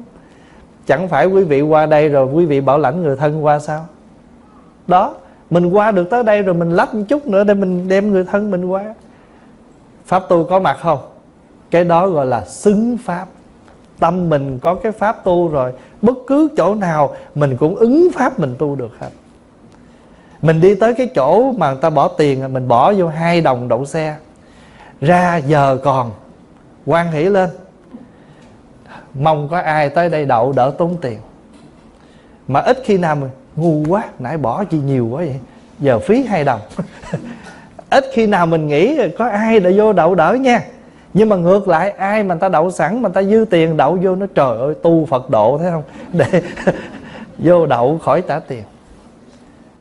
Cho nên quý vị biết là khi mình có pháp trong tâm mình rồi, mình nhập được cái lý rồi đó, mình xứng pháp, mình sống nhẹ nhàng lắm. Được không? Rồi thì Pháp Hòa thưa với đại chúng 4 hạnh của Tổ Đạt Ma nhớ không? Báo oán hạnh, tùy duyên hạnh, vô sở cầu hạnh và xứng pháp hạnh. Do gì mà chúng ta được 4 hạnh này? Do chúng ta nhập được cái gì? Nhập được cái lý. Nhập được cái lý sống rồi, chúng ta sống bằng các cái hạnh. Mà nhiều hạnh lắm, nhưng mà căn bản thì Ngài đưa ra 4 hạnh này để chúng ta ghi nhớ, làm cái nền, làm cái căn bản để chúng ta bước vào cuộc sống đời cũng như đạo. Khi mà chúng ta tu học á, thì khi một cái việc đầu tiên á, là chúng ta phải thâm nhập một cái điều gì đó, thì từ đó mình mới có cái hướng mình đi. Ví dụ như mình phải biết được, lúc mình mới qua đây á, mình không có quen ăn đồ Nhật, mình chưa có thấm nhập được cái văn hóa của người Nhật, thì mình chưa có biết cái cách mình sống, và cái việc đó nó chưa đi ra một cách tự nhiên. Ở Việt Nam mình là gặp nhau là bắt tay hay là chào hỏi bình thường, chứ đâu có để hai tay ở trước rồi cứ cúi vậy, phải không? Nhưng mà ở đây riết cái sao? Nó nhập cái đó, nó thấm nhập cái đó, tại vì cái đó văn hóa của người Nhật. Nhưng mà ngược lại, nếu mình ở bên Thái Lan á, hay là bên Miên á, thì mình sẽ thấm nhập là gặp nhau là mình chắp tay, phải không? Thành nữa mình ở quốc gia nào thì có những cái mình thấm nhập cái đó. Vậy thì người Phật tử chúng ta cũng thấm nhập, đó là thấm nhập Phật Pháp. Mà nếu chúng ta thấm nhập được cái đạo lý, thì đạo là con đường, lý là lẽ thật. Cho nên mình đi học giáo lý là học lẽ thật, học chân lý mà. Cho nên một khi người Phật tử mà chúng ta thấm nhập được cái chân lý, thì từ đó cái cách tu của chúng ta nó đi ra nhẹ nhàng, không có máy móc. Tu nhẹ nhàng mà không có máy móc. Ví dụ như mình mới bắt đầu, mình chưa có thấm nhập, thì mình còn kiểu cách. Nhưng mà khi mình thấm nhập được Phật Pháp rồi, thì mình tu rất là nhẹ nhàng. Mình vẫn dụng tất cả mọi hình thức như là ăn chay, tụng kinh, nhưng mà mình biết tùy duyên, tùy cảnh theo mọi việc. Ví dụ mình tụng kinh mỗi ngày có chuông mõ, nhưng mà bữa đó nhà mình có người bệnh, nghe tiếng chuông mõ khó chịu, người ta cần sự yên tĩnh để dưỡng bệnh. Mình tùy duyên mình sống được, mà mình không có khổ đau gì hết. Nói trời, bữa nay tôi tụng kinh vô ích quá, không có chuông có mõ, không biết Phật có nghe không. Thí dụ mình nghĩ như vậy là mình chưa có thấm nhập được cái đạo lý. Vì vậy thì người Phật tử chúng ta cần thấm nhập được giáo pháp, đạo lý để chúng ta ứng dụng trong đời sống hàng ngày. Và Tổ Đạt Ma thường nhắc chúng ta là phải nhập vào cái lý, rồi chúng ta ứng sự nó mới dễ. Đầu tiên là mình dụng sự là nè, chắp tay nè, chuông mõ nè, làm việc nè. Nhưng mà nếu cái người mà thấm được cái lý á, thì người ta dùng cái sự nó dễ lắm, không có khó. Cho nên mình hiểu được cái cách rồi, cái ẩn tàng rồi, cái đạo lý, thì mình sống rất nhẹ nhàng. Sống rất nhẹ nhàng. Và sống mà người ta thấy được cái thảnh thơi, cái nhẹ nhàng của người tu. Tại thường á, mình hay chúc nhau, năm nay chúc cho anh thảnh thơi. Mà người đời thì ta dùng chữ thoải mái. Thoải mái là tâm tư không có lo lắng, có buồn phiền gì. Trong Phật Pháp thì mình dùng chữ tự tại. Nói theo thường nghĩa là thảnh thơi. Thảnh thơi đi. Thảnh thơi không nghĩa là mình cứ đi kệ mặc ai nấu cơm mình nấu, tới giờ mình ăn được rồi. Không phải vậy. Mình vẫn rửa chén, nhưng mà rửa chén trong thảnh thơi. Rửa không có khổ. Còn chén thì mình rửa, hết chén thì thôi. Cũng giống như mình làm việc vậy đó. Mình có việc thì cứ làm, còn sức khỏe mình làm, còn giờ mình cứ làm. Làm mà không có hối hả, không phiền muộn thì làm, đó là làm trong thảnh thơi. Chữ thảnh thơi không có nghĩa là mình thả lỏng, không làm gì hết, cứ đi vòng vòng vậy mới kêu thảnh thơi. Có nhiều khi mình thấy mấy cái vị mà người ta bận rộn nhiều quá, nói sao tu mà bận rộn quá vậy, thảnh thơi đi. Người ta thảnh thơi hết rồi ai làm. Phải không? Thì phải hiểu được cái chữ thảnh thơi. Thảnh thơi là vẫn bận rộn, vẫn làm, nhưng mà tâm không có phiền muộn. Cái đó mới là thảnh thơi.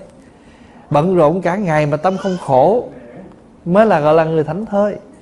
Chứ còn thảnh thơi không có nghĩa là ngồi xơi chè, ăn bánh, hút thuốc lá, uống cà phê, đi ngắm cảnh mới kêu thảnh thơi. Đúng, có những lúc mình vậy đó. Nói chung là tùy lúc không có việc thì mình dạo đồi leo núi, khi có việc mình vẫn làm. Mà từ rảnh rỗi không việc gì làm cho đến khi chúng ta có việc gì làm, tâm không hề nao núng. Quý vị nghe cái bài hát đó, ta hạnh phúc liền giây phút này, lòng đã quyết dứt hết âu lo, không đi không tới có chi để làm, học thông thả sống không vội vàng, hay là sống không rộn ràng.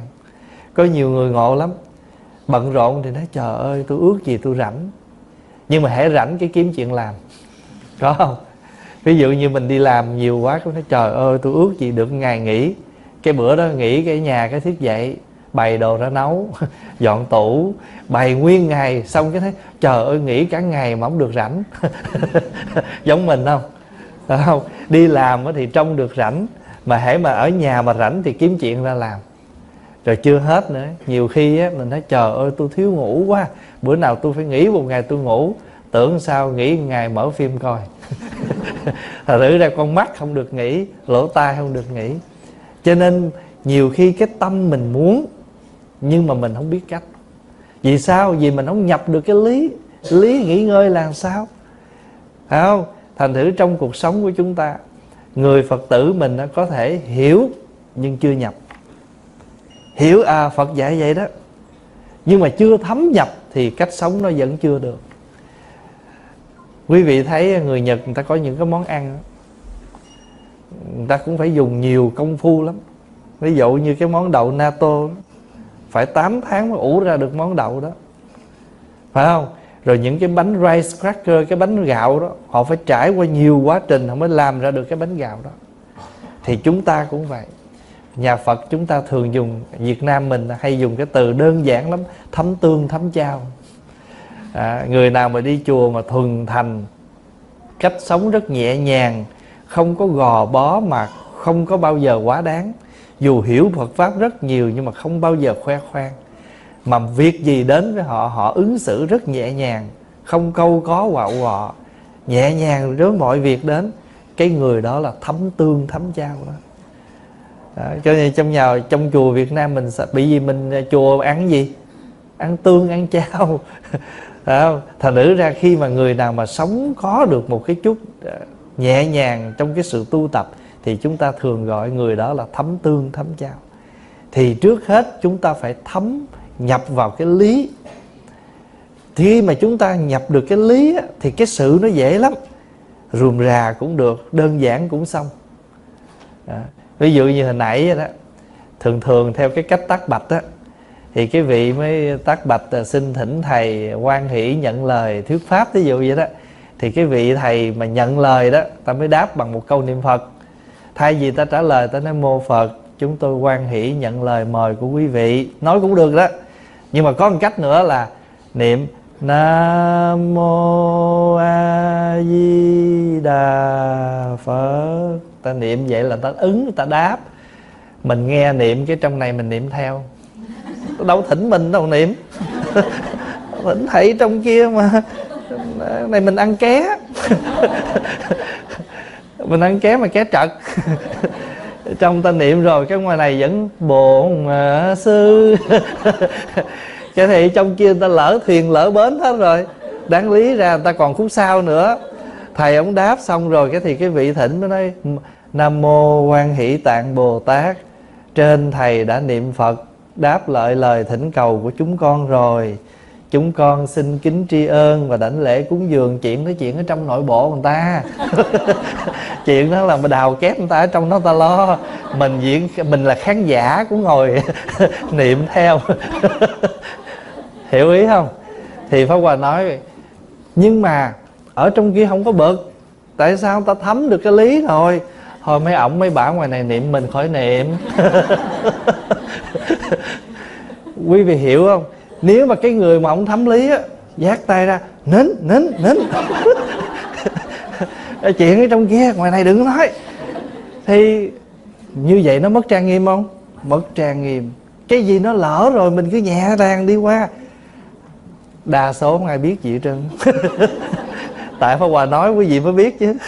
Chứ nếu mà Hòa không kể với đại chúng nghe, quý vị đâu biết chuyện gì xảy ra, phải không? Cho nên á, mình mà hát dở mà không ai thuộc bài đó, tao không biết mình hát trật.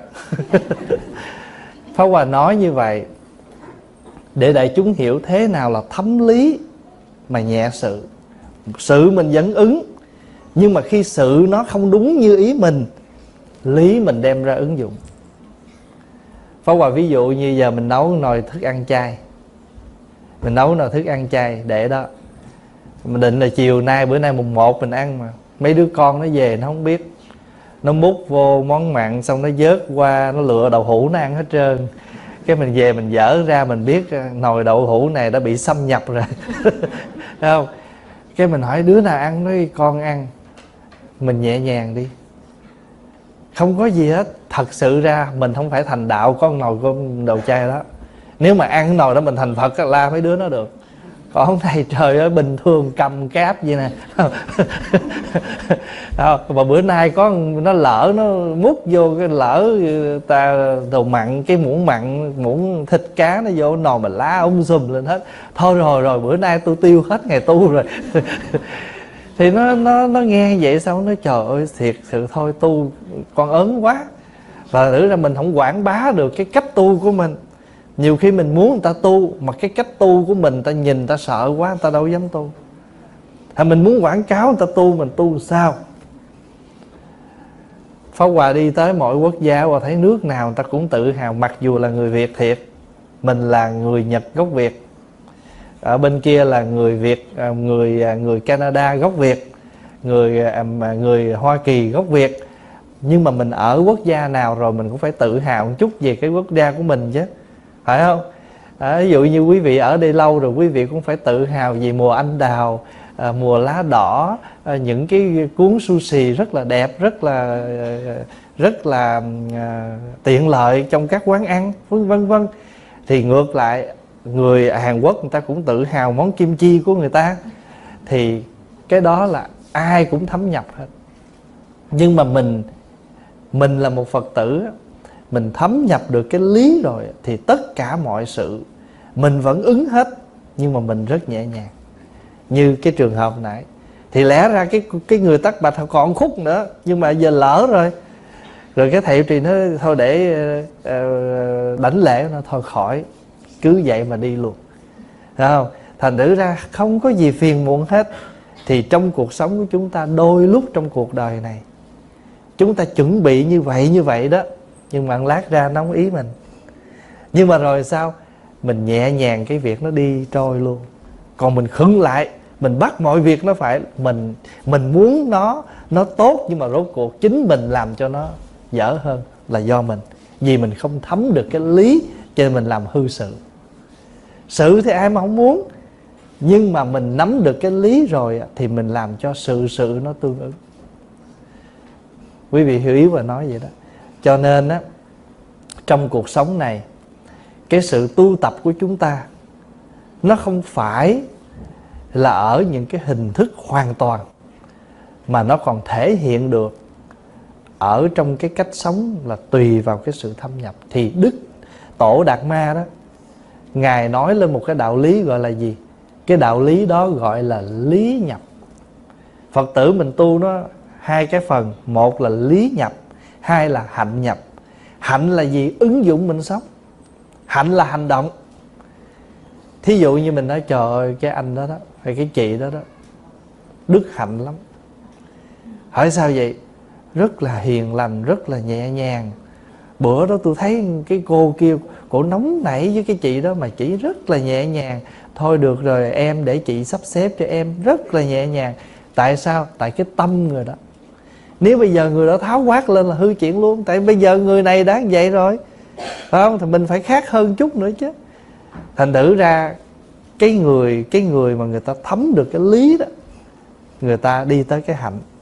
Thì hôm nay Pháp Hòa nói hai phần mà Tổ Đạt Ma dạy. Một gọi là lý nhập. Giờ quý vị hiểu được cái lý này ha. Lý là mình tin chắc rằng tất cả chúng ta có thể thực hiện được. Nhưng mà cái đường tu của chúng ta không đơn giản chút nào.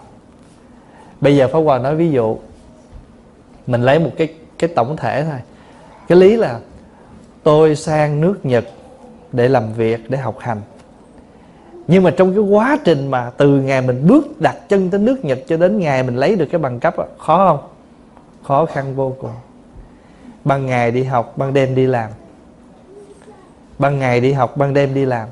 Rồi đi làm á, cũng có thể gặp những người ta khó dễ với mình, gặp những người kỳ thị mình, hoặc là công việc này nó rất là khó khăn, muốn kiếm được đồng lương của người ta đâu phải dễ. Rồi bên cạnh đó bài vở quá nhiều, cộng thêm giờ làm, nhiều khi về mệt mỏi, không có thời gian. Nhưng mà phải phấn đấu. Phải phấn đấu, tại vì nếu không thì mình sẽ hư cái tâm ý của mình, cái ước nguyện của mình.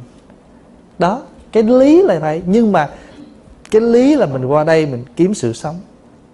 Nhưng khi đi vào trong cái sự sống đó thì nó không hề đơn giản.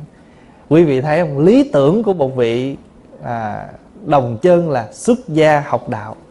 Nhưng mà cái quá trình tu học xuất gia của vị đó không hề đơn giản. Tại vì rất nhiều gian nan và thử thách, không phải đơn giản. Nếu người đó thật tâm đi trên con đường tu của mình thì người đó phải phấn đấu lắm mới vượt tất cả những khó khăn, từ bên trong lẫn bên ngoài. Có nhiều khi không ai phá quấy mình, nhưng mà những cái tâm tham ái, dục vọng, sân si, phiền não ở trong nội tâm mình, nó làm mình khổ. Rồi chưa nói là ngoại cảnh bên ngoài réo rủ mình, chứ đâu phải đơn giản đâu. Cho nên lý thì chúng ta nhập rồi đó, chúng ta tin, chúng ta biết vậy.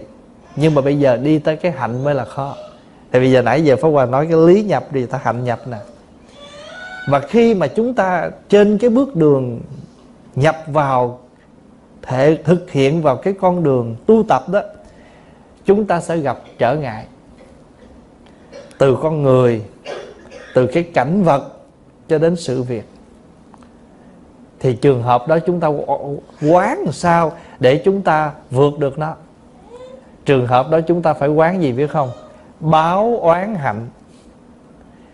Tức là chúng ta phải nghĩ rằng á, mình có mặt ở đời này ít nhiều cũng do nghiệp lực đời trước. Có thể đời này mình tinh tấn mình tu, nhưng mà thủy chung cái nghiệp cũ mình còn. Pháp Hòa ví dụ, thích tu lắm, ham tụng kinh lắm, mà khổ nổi cái nghiệp gì mà hễ vô tụng kinh nó buồn ngủ. Không biết cái nghiệp gì mà bình thường á, ngồi nói chuyện coi phim Hàn Quốc, coi phim Tàu, phim Thái, phim Ấn Độ gì, ngồi coi hết tập này tới tập khác, mà hễ mà bắt đầu dở kinh ra nó ngáp. Nó ngáp thôi là ngáp, mà nước mắt ở đâu nó cứ ra, mà đóng kinh lại có nó tỉnh. Cũng là một nghiệp phải không? Rồi chưa nói á, bình thường á, mình ngồi chơi rồi không sao á, mà hãy vô tụng kinh sao mặt nó ngứa đầu gối nó đau. Mà ngồi thiền thì đủ thứ chuyện nó nhảy vô trong đầu mình phải suy nghĩ. Rồi thậm chí mà hãy chuẩn bị đi tụng kinh, đi chùa, có chuyện tới cản trở mình không thực hiện được cái ý mình. Bình thường có chuyện không ai nhờ vả gì mình cả, nhưng mà hãy sắp sửa sách vở đi chùa, cái tự nhiên con nhờ, cháu nhờ, chồng nhờ, vợ nhờ, cái không thể từ chối. Thế thì không được đi. Quý vị biết Ngài Mục Kiền Liên á, là một trong những vị đệ tử lớn của Phật. Ngài có thần thông vậy đó, ai cũng biết điều đó. Vậy mà cuối cùng Ngài Mục Kiền Liên chết đau đớn vô cùng, bị ngoại đạo đánh chết trước cửa tu viện Trúc Lâm. Thì lúc đó Ngài Xá Lợi Phất và các vị đến xốc Ngài Mục Kiền Liên lên và hỏi sư huynh là tại sao thầy có thần thông mà tại sao thầy không vận thần thông thầy tẩu mà để cho người ta đánh thầy chết. Thầy mới nói khi nghiệp lực nó tới, một chữ thần giữ không nổi, chứ đừng nói tới chữ thông. Vì thần thông mà, không? Khi nghiệp nó tới rồi, chữ thần lo cũng không xong nữa, chứ đừng nói. Ý Ngài muốn nhắc chúng ta, ngày đời này Ngài tu, Ngài chứng quả, nhưng mà cái nghiệp báo đó nó còn. Nhà Phật gọi cái này là cái gì? Dư báo. Cái dư báo. Có nhiều khi đời này á, mình sanh làm một con người, nhưng mà có thể trên cơ thể mình có một chòm lông nào đó giống lông heo, lông khỉ, từ nhỏ ra luôn. Cái đó là dư báo. Đời trước mình có thể là một con vật đó, đời này mình tái sinh được làm người, nhưng cái dư báo nó còn. Pháp Hòa gặp có một cái người đó, cái dư báo họ còn á, là cái miệng họ, xin lỗi đại chúng á, nó như con voi vậy đó. Ở trước này nó có một miếng thịt ra vậy nè, thì mỗi lần ăn là phải dỡ miếng thịt đó lên. Đó là dư báo. Vậy thì trong chúng ta ngồi đây, chúng ta được nhận cái quả báo tốt, cho nên cái thân thể mình có thể 70%, 80%, nhưng chúng ta còn 10% của dư báo. Mà hơn nữa, nếu chúng ta không có nghiệp, chúng ta không có mặt ở cõi này. Vì cõi này kết tinh có mặt bằng nghiệp lực. Còn các vị Phật, các vị Bồ Tát, các vị Thánh Hiền mà người ta xuất hiện đời này để độ sanh, là các vị đó xuất hiện bằng nguyện lực. Còn mình là nghiệp lực. Nguyện lực là sao? Là do các ngài nguyện cho nên các ngài không khổ, cực mà không khổ. Còn mình là do nghiệp cho nên chuyện gì mình cũng rên hết á. Hỏi tới mình thế là rên nghèo, rên khổ, rên đủ kiểu hết á. Hỏi sanh ở đâu? Cuối cùng sanh ở Quảng Ninh hết. Người nào cũng nguyên lò than. Vì chúng ta nghiệp lực, mà cái lực là cái sức mạnh nó lôi mình. Thí dụ nè, cái người mà người ta bằng nguyện lực phải không? Cái chuyện nó đến á, ta vẫn từ chối được. Tại ta thấy được cái lý tưởng, cái nguyện của người ta. Còn mình là cuốn hút theo nghiệp. Nhiều khi mình thương cái người đó, mình bất chấp. Nhiều khi mình muốn được cái việc đó, mình bất chấp. Quý vị thấy ví dụ bây giờ con người mình có tham không? Có. Nhưng mà cái người tu á, ta tham đúng chuyện, tham đúng lúc, và thậm chí tham vừa chừng, và thậm chí không tham. Thôi, tham sao được mà tham. Còn chúng ta thì khác à. Chúng ta nhiều khi thích cái đó rồi, không có tiền cũng đi mượn mua nữa. Cái nghiệp nó lôi. Vì cái thích của mình mà mình không biết rằng mình không có khả năng. Cái việc đó của mình mà mình biết rằng mình với không tới, nhưng mình vẫn miễn cưỡng mình làm. Vì lúc đó mê lầm nó che lấp, và cái nghiệp nó lôi mình. Cho nên nghiệp thì hay nguyện nó đều có cái lực, cái sức mạnh của nó. Thầy trụ trì là vừa làm chùa vừa đi học, nhưng mà thầy đâu có khổ. Vì sao? Vì cái nguyện của thầy. Cho nên nó có sức mạnh. Đi tới chùa kia mấy trăm cây, đi về chỗ này mấy trăm cây số, đi mấy tiếng đường xe, đi liên tục mà không có khổ. Tại vì cái nguyện của thầy nó có sức mạnh, nó đưa thầy vượt được. Còn mình á thì khác. Mình không có nguyện, toàn nghiệp không à, sống theo nghiệp không à. Thích cái đó rồi 500 cây số cũng đi nữa. Mà không thích sát vách không thèm nhìn. Cái nghiệp, cái đó mình sống theo cái nghiệp. Cho nên á, nếu như trên đường tu tập của chúng ta thấy những cái khó khăn nó đến với mình, thì phải biết rằng cái này là cái nghiệp của mình, một phần quả báo mà chúng ta phải nhận. Để làm chi? Quán như vậy để làm gì? Để không hận thù cái chuyện đó, không ghét bỏ chuyện đó, mà nhẹ nhàng tiếp nhận lướt qua. Nếu như á, mình đi tìm toàn là người dễ thương không á, chắc không có ai hết trơn. Tại vì người nào á cũng có một phần dễ thương, mấy chục phần dễ ghét. Vậy mà thậm chí mình thương người đó quá, mình không nói trời dễ thương, nói trời dễ ghét, dễ sợ. Lúc thương quá thì mình nói là dễ ghét, mà lúc mà ghét thiệt cái bắt đầu nói ghét.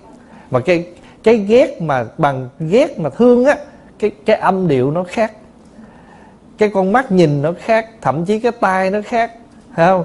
Ghét dễ sợ mà còn dỗ một cái nữa. Hỏi làm gì? Đánh yêu. Làm gì? Mắng yêu. Còn nếu mà mình ghét thiệt cái là cái răng mình nó nghiến lại, con mắt mình nó trợn lên, thái độ mình nó khác, nó có gia vị của nó hết á. Cho nên khi mình tu mà có trở ngại thì quán để vượt là gì? Báo oán. Pháp Hòa kể đại chúng nghe, có một vị thầy tu đó, thầy đi thuyết pháp xong thì cái cô đó cổ thương thầy quá, và cổ xin bị cổ con của một vị quan. Thì cổ xin cha của cô á, là lên điều đình với vị thầy đó, xin vị thầy đó ra đời để mà cưới cô. Thì cái vị thầy này dứt khoát không. Thì cuối cùng á, cô này cổ ngồi trước cửa phòng của thầy. Thì thầy này thấy không xong rồi, thì thầy mới lên núi thầy tu. Thì cô này quỳ khóc ở trước cửa thất á, là xin thầy hãy, bây giờ không cần nhìn mặt thầy luôn, chỉ cần thầy đưa cánh tay ra cửa cho cô cầm cánh tay thầy, để cô thỏa cái tình thương nhớ của cô. Thì cuối cùng á, thấy cái nghiệp lực này mình đã gieo nhiều đời rồi. Cuối cùng thầy đưa cánh tay ra cho cô nắm. Sau khi cô nắm xong rồi á, thì thầy ở trong thất đó, thầy tự thiêu. Vì thầy biết cái nghiệp. Vị đó là một vị thầy, một vị thiền sư trong Phật giáo của chúng ta. Và vị thầy đó đã tự thiêu để giải cái oan nghiệp này. Vì đời trước thầy đã từng phụ tình cô. Nhưng mà bây giờ cô sẽ trả thù bằng cách là làm cho thầy động tâm, không tu được. Cho nên có lần đó, ở Việt Nam mình nó có một vị thầy. Thì thầy tu dưới quê, thầy học ở trên, xin lỗi, thầy học ở Sài Gòn á. Thì sau này thầy mới đi về quê á. Mùa hè thầy về quê chùa cũ của thầy. Thì bữa đó có một cô Phật tử, cổ tới chùa, cổ quỳ, cái cổ thúc thích, cổ khóc sao đó. Thì thầy quét dọn chánh điện, thầy tới thầy hỏi thăm. Hỏi thăm thì hai bên hỏi thăm bình thường thôi. Thì biết được cô này cổ buồn. Rồi thôi xong chuyện, khuyên lơn về thôi xong. Thầy trở về Sài Gòn, thầy đi học. Tự nhiên bữa nọ đang ngồi học, chỉ có người vô báo nói: thầy ơi, có bà con thầy tới kiếm. Cái ông thầy nói: trời, tôi hồi nào giờ tôi đi học, có bà con nào tới kiếm đâu. Nó không biết có một cô đó, cổ nói cổ bà con của thầy. Thảy ra thì đúng cái cô mà khóc ở trong chùa mình ở dưới quê bữa hôm á. Hỏi sao cô tím tới đây? Cô nói: giờ con không có chỗ ở, giờ con tìm thầy để thầy giúp. Con biết đâu, giờ con lên tới đây rồi, thầy phải lo cho con. Cái ông thầy ông chới giới rồi. Thôi bây giờ mà trong Phật học viện mình đâu có giữ cổ được, cho phải đưa cổ ra. Đưa cổ ra ngoài, cái thầy giúp á, bằng cách là đi mướn nhà cho cổ, rồi dẫn cổ đi chợ mua nồi, mua gì đó. Cái đi về cái mệt, cái cổ nấu cơm cho ăn. Nấu cơm cho ăn rồi cái cổ cũng qua lại. Thì cuối cùng cái sao? Thầy ra đời cưới cổ. Khi mà cưới cổ rồi sanh được một đứa con. Sanh đứa con, bây giờ thầy tu từ nhỏ tới lớn mà đang học nữa, đâu có biết gì đâu. Cuối cùng đi đạp xe đạp ôm, nuôi vợ nuôi con. Ông thầy ông buồn lắm. Tại vì có người đệ tử duy nhất, mà giờ đệ tử mình ra đời thì thôi. Thầy nói nghiệp con thì con chịu thôi. Giờ thầy cũng hết cách. Thôi thì con đi thì con cứ đi.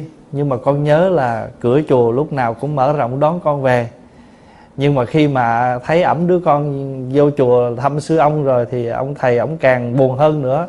Ông nói tưởng đâu nó single one by one thì mình còn có ngày lấy lại nó, chứ còn giờ nó nhơn ra nữa rồi thì coi bộ không xong rồi. Thì quý vị biết có một ngày nọ, thầy đi đạp xe đạp ôm đi làm, cô này ở nhà để lại đứa con và đi đâu mất tích. Không ai tìm cô này ra được. Lúc này đi về kiếm khắp nơi kiếm không ra. Thì cuối cùng ông thầy thấy đệ tử mình khổ quá, vừa lo đứa con vừa cực khổ đời sống. Thì cuối cùng kêu người đệ tử đó về. Người sư phụ chấp nhận nuôi đứa con của đệ tử mình, rồi nuôi đứa đệ tử mình luôn, coi như cho cha con nó ở chùa nó làm lại cuộc đời. Thì cuối cùng ông phải ngâm bài thơ của Huy Cận: vai đây con hãy tựa đầu, cho thầy nghe nặng trái sầu rụng rơi. Thì quý vị biết đó là một câu chuyện thật. Nhưng mà tại sao? Vì có thể đời trước thầy đã từng lường gạt cái tình cảm của người đó. Hoặc là thầy chưa trọn, thầy quýt thầy quýt tình đấy. Cho nên cô này đời này cô làm cho thầy phải xính dính một phen, rồi cuối cùng cô mất tích. Phải không? Cho nên khi thầy hiểu được cái đó, thầy không có khổ, thầy không có trách. Thầy không có cho cô đó là một cái người bội ơn bạc tình gì cả, mà thầy chấp nhận được mọi việc nó đến với thầy.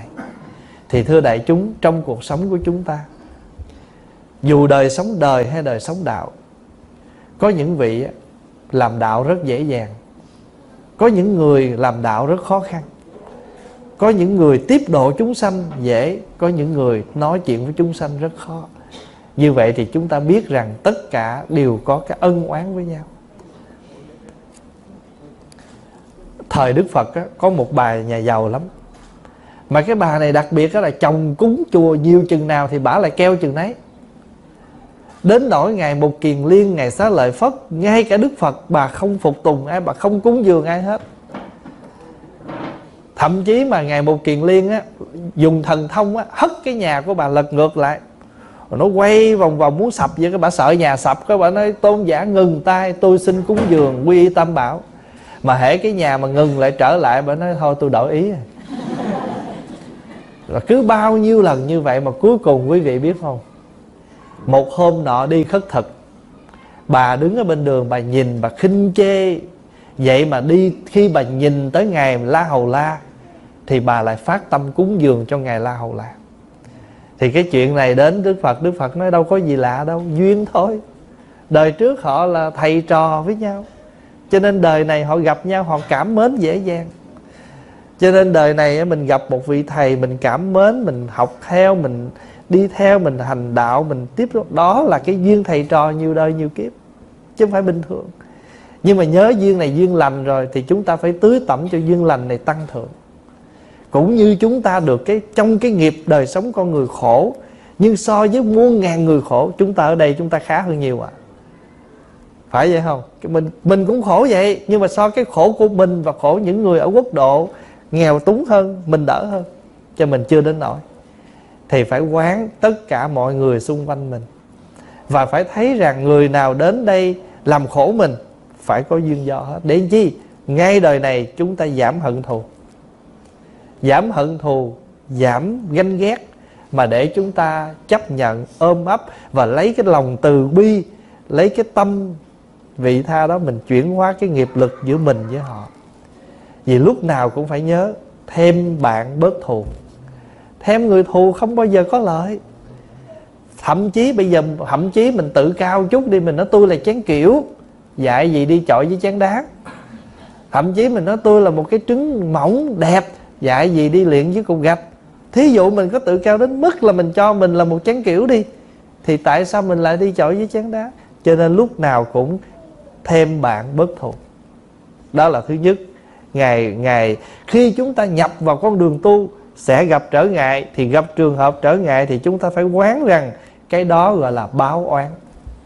Tất cả những cái oán trách nó trở về đây, mình phải gặp cái đó. Cái chữ báo này là gì? Là quả báo, là cái kết tinh, cái kết quả đến đây nó làm khổ mình. Điều thứ hai, tùy duyên. Muốn tu dễ, muốn sống an vui, phải có cái tâm tùy duyên. Mà mình tùy duyên là gì? Không phải chuyện gì cũng tùy, mà trước hết tạo duyên, tích duyên, kết duyên. Duyên là gì? Là điều kiện. Duyên là điều kiện. Mà chúng ta muốn điều kiện tốt chúng ta phải tạo. Pháp Hòa ví dụ, Pháp Hòa sang Nhật, trước khi đi thầy trụ trì không hay, sang tới đây rồi thầy trụ trì mới biết. Rồi thầy dò la sao thầy biết, thầy liên lạc được với Pháp Hòa. Vậy thì thầy tạo duyên. Rồi tâm Pháp Hòa cũng muốn kết duyên. Thầy là người tạo duyên, Pháp Hòa là người muốn kết duyên. Cho nên hôm nay chúng ta mới đủ duyên.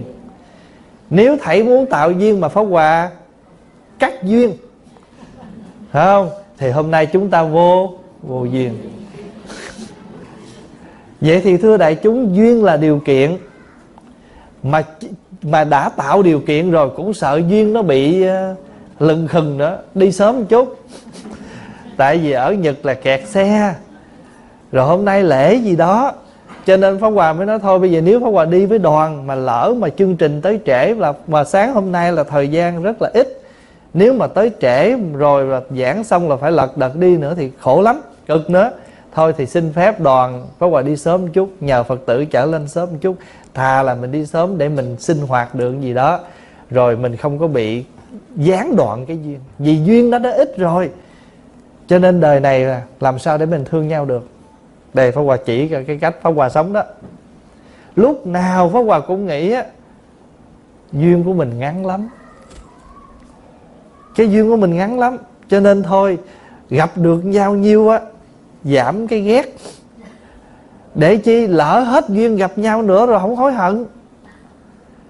Chứ bây giờ Pháp Hòa với đại chúng ngồi đây, thí dụ như có những cụ năm nay 80-90 ngồi đây, chắc gì mình gặp lại được vị đó. Thưa đại chúng, vừa rồi Pháp Hòa gặp một bà cụ với một ông cụ, tới nắm tay Pháp Hòa mà mừng, thiệt là mừng luôn. Xong nói gì nè: gặp thầy lần này đâu có biết gặp được không, tại vì năm nay 80 hết rồi.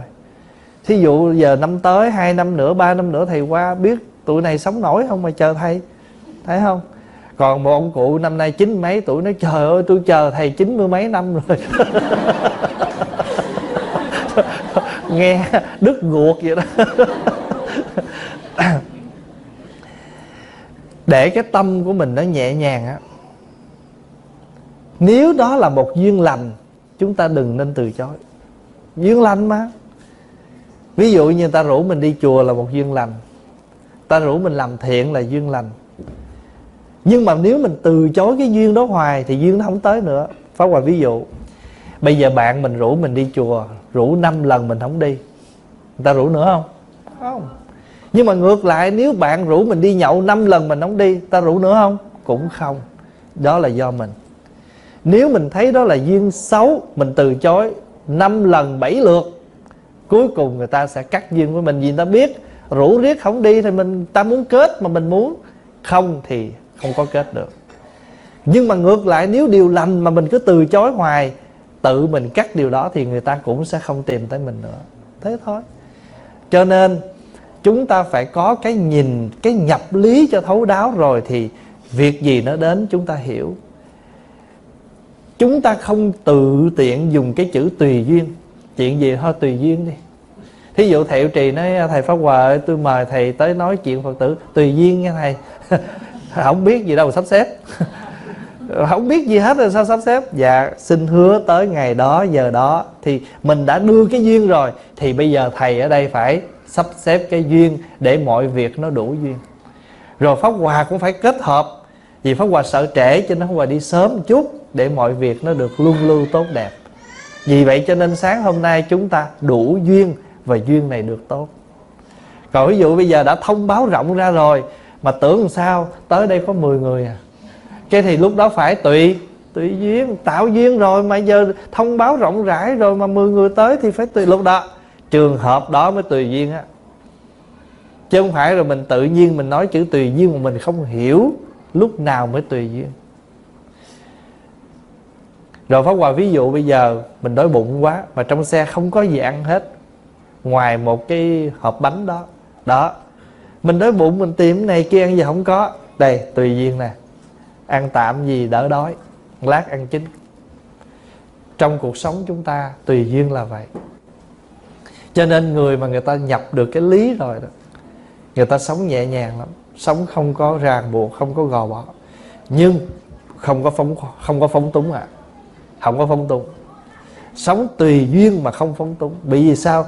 Tùy duyên nhưng mà bất biến. Bất biến là gì? Không thay đổi. Đó, mình qua đây, mặc dù mình có thể hội nhập được tất cả mọi cái truyền thống, thậm chí người Nhật người ta không ăn Tết ta, nhưng mà người Việt mình ăn Tết ta không? Vẫn ăn chứ. Được ăn sao không ăn? Mà ở đây sướng nữa, ăn Noel, ăn Tết Tây, rồi ăn luôn cả Tết ta. Rồi cái giữa năm ăn Tết Đoan Ngọ đó. Rồi cái gần cuối năm ăn Tết Trung Thu. Một năm ăn mấy cái Tết. Thành thử ra chúng ta ở đây, chúng ta tùy duyên nhưng mà bất biến. Người ta tổ chức lễ đầu năm Tết Tây, mình vẫn tùy duyên, nhưng cũng không quên cái Tết dân tộc của mình, đó là Tết ta. Chúng ta bất biến. Chúng ta không ồn ào bên ngoài, nhưng ở trong nội viện của chúng ta, gia đình chúng ta vẫn có cây mai, cây đào, cho dù là đồ giả, phải không? Vẫn có đòn bánh tét, vẫn có cái gì đó, không khí của ngày Tết. Được. Cái thứ hai là phải không? Báo oán tùy duyên. Rồi cái thứ ba là gì? Vô sở cầu. Vô sở cầu là gì? Không có nghĩa là mình không cầu gì. Mình cầu nhưng mà không có dính. Thưa đại chúng, cuộc đời này có hai thứ. Một là ước, hai là nguyện. Thí dụ đây, tôi ước trúng số, chứ không ai nguyện trúng số à nha. Ước thôi. Tại sao ước? Được không được thì thôi. Cái ước là đơn giản lắm. Tôi thích vậy, tôi ước vậy đó. Nhưng mà không được thôi à, không có khổ. Nhưng mà tu là không có ước. Tu là phải nguyện. Tại vì nguyện là nó đi từ ở trong lòng mình, nó đi ra. Và chính cái nguyện này nó làm cho mình thăng tiến. Thí dụ nói tôi nguyện ăn chay. Nguyện cho nên mỗi tháng ăn 2 ngày. Nói tôi ước ăn chay. Ước ăn chay cho nên giờ trên bàn tôi có một dĩa thịt với dĩa đậu hũ. Tôi ước thôi mà. Nhưng mà giờ có dĩa thịt thôi, để tôi ăn dĩa này trước. Thật ra cái ước là cái điều mong mỏi của mình. Nhưng mà được không được thì thôi. Chứ vô sở cầu là gì? Mình cũng mong điều đó. Nhưng mà được không được chúng ta tùy duyên. Tại hồi nãy mình tùy duyên rồi. Mình tùy duyên rồi. Mà không được nữa thì thôi. Có một cô Phật tử á, hôm qua viết cho một lá thơ dài 4 trang giấy. Thì cô mới kể là cô tạo hết mọi duyên, sắp xếp rất là nhiều thứ. Cuối cùng biết làm sao? Tới ngày đi gặp Pháp Hòa bị bệnh. Thì cái thơ đó cô viết cho Hòa là cô kể những quá trình mong mỏi của cô, những quá trình cô sắp xếp. Nhưng mà cuối cùng cảm bệnh không đi được. Đấy, cuối cùng cô kết luận câu con tùy duyên. Vì con đã tạo hết các duyên rồi, phải không? Cho nên chữ tùy duyên. Và chúng ta kế đến là chúng ta mong mỏi, nhưng điều đó không được, không có khổ. Mình không gặp được thầy bằng xương bằng thịt, nhưng mà đã từng gặp thầy ở trong băng dĩa, trong những bài giảng. Và thưa đại chúng, ngày hôm nay mình gặp nhau để làm vui cho nhau, kết duyên với nhau ở cái hiện hữu này. Nhưng mà thật sự cái quan trọng nhất là quý vị tiếp nhận những gì Pháp Hòa chia sẻ trong cuộc sống của mình, giống như là chúng ta đã tiếp nhận Đức Phật. Chúng ta tiếp nhận Đức Phật là lời dạy của Ngài, chứ ai biết tướng Ngài ra làm sao đâu. Mà quý vị đi hết các chùa không có Phật nào giống Phật nào đó, phải không? Thành ra hình ảnh của Đức Phật là do chúng ta tưởng tượng ra chúng ta làm, chứ chúng ta không ai có hình thật của Đức Phật để làm cả. Nhưng mà cái mà đông nhất của chúng ta là gì? Lời Phật dạy. Cho nên đó, Hòa thượng Làng Mai á, tức là Song Thích Nhất Hạnh á, Ngài dặn đệ tử là khi Ngài mất á, các thầy không được làm mộ cho Hòa thượng, không được xây tháp làm mộ. Hòa thượng không cho. Và bây giờ rồi ví dụ như Hòa thượng còn dặn nếu ai đó mà thương thầy quá, mình lỡ làm cho thầy cái tháp á, thì trước cái tháp đó phải để là trong đây không có gì. Trong đây không có gì. Mà người đó không chịu nghe lời nữa, phải không? Viết thêm cho họ một câu nữa, ngoài kia cũng không có gì. Trong cái tháp đó không có Hòa thượng Nhất Hạnh. Vì mình không phải, thầy không phải bị ràng buộc trong cái tháp đó. Đức Phật không ràng buộc trong một cái bức tượng. Mà đạo lý của Đức Phật đang ở trong tâm của tất cả chúng ta. Dù ít, dù nhiều, dù sâu, dù cạn, dù tướng, dù sự, dù lý, dù sự gì, chúng ta nhận lời Đức Phật mỗi người một chút bằng mọi hình thức. Và chúng ta, mỗi người phát huy, tự sống với cái đó. Chúng ta nuôi Đức Phật bằng cái đó. Chúng ta nuôi Đức Phật của chúng ta bằng giáo pháp hàng ngày của chúng ta. Cho nên hàng năm mà chúng ta làm lễ Phật đản á, nhớ là cái đó chỉ là một ngày lễ đi nhắc nhở mình phải làm sao cho một Đức Phật của chúng ta mỗi ngày được sinh ra, chứ không phải một năm cái ngày đó. Nhưng mà nếu không làm cái lễ đó chúng ta quên. Làm cái lễ đó để nhắc mình, đừng quên việc đó. Cái thứ ba mà chúng ta học là gì? Là vô sở cầu. Thưa đại chúng, cuộc đời này cho dù mình cầu được cái gì đi nữa, cái đó nó phải thuộc của mình không? Không. Vô sở là gì? Không có thuộc quyền sở hữu của mình. Cho dù đó là nhà, cửa, danh vọng, địa vị, vợ, con, đủ thứ hết, không có phải của mình. Cho nên có thì chúng ta dụng, nhưng mà nhớ cái gì cũng không thuộc về mình mãi mãi. Quý vị lâu lâu nghe bài hát của ông Trịnh Công Sơn: hạt bụi nào hóa kiếp thân tôi, để một mai tôi về làm cát bụi. Mình là cát bụi mà, phải không? Rồi một ngày cái thân này thân cát bụi tạm thời mấy mươi năm, đủ keo đủ sơn nữa, sơn phết lên để hoạt động mấy mươi năm vậy đó. Nhưng một ngày nào đó nằm xuống rồi thì bắt đầu đi ra trở về với cát bụi. Nhưng mà nhìn lại thì cát bụi này tuyệt vời. Cát bụi này làm được quá nhiều việc. Cát bụi tuyệt vời.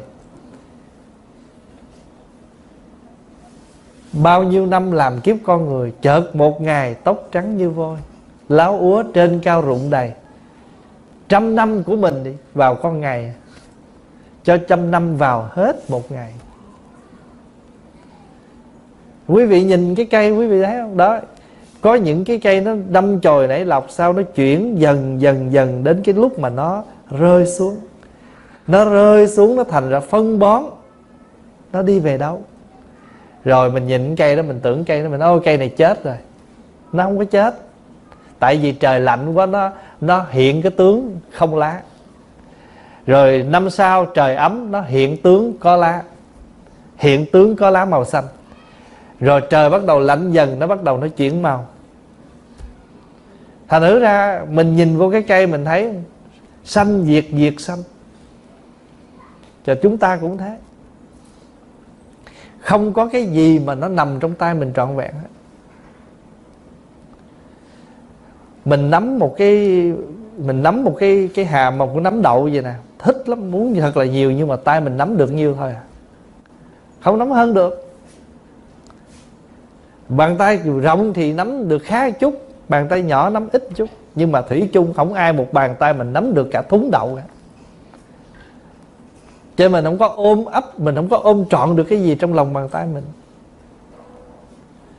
Nếu có là gì? Là sự tự tại của thân tâm. Cho Hòa Thượng Trí Tịnh á, Ngài có một cách tu của Ngài, Ngài dạy nè: đời tôi á, không cầu mà không từ. Không cầu là sao? Tôi không có cầu mong gì chứ, mà ai cúng gì tôi cũng từ chối. Thí dụ Ngài không cầu là tôi mua 5 mẫu đất, tôi mua 10 mẫu đất, Ngài không cầu. Nhưng mà nếu có ai đó nói: dạ bạch Hòa Thượng, con xin cúng Hòa Thượng 10 mẫu đất cất chùa, nhận. Không cầu mà không từ. Rồi Pháp Hòa mới nói đùa với mấy em, nó nói bây giờ á, cuộc đời này á, người ta sống bằng 2 chữ đòi hỏi. Bữa nay á, mình tu phân nửa thôi, không đòi, ai hỏi ok. Ví dụ như thế, tôi không đòi ăn, nhưng mà hỏi ăn không? Dạ ăn. Nếu mà mình nói mình mà đòi hỏi, ta nói trời ơi, tu mà còn đòi hỏi, có ăn mà còn đòi hỏi, thôi giờ mình không đòi. Nhưng mà ai hỏi thì cho nhiều khi mỗi buổi sáng được đi hành hương chung với đại chúng, ai cũng thương. Nhiều khi buổi sáng trước mặt không nước không uống cũng đủ no rồi.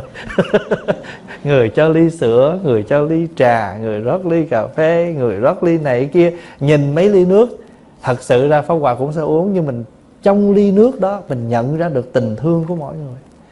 Có nhiều khi ngồi đi, quý vị bước xuống xe đi vệ sinh, cái ghé vô cái tiệm, cái lên xe thế nào qua cũng có một chai nước.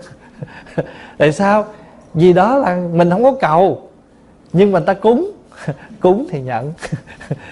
Thưa đại chúng, cái đó là vô sở cầu đó. Mình không cầu gì hết, nhưng mà có.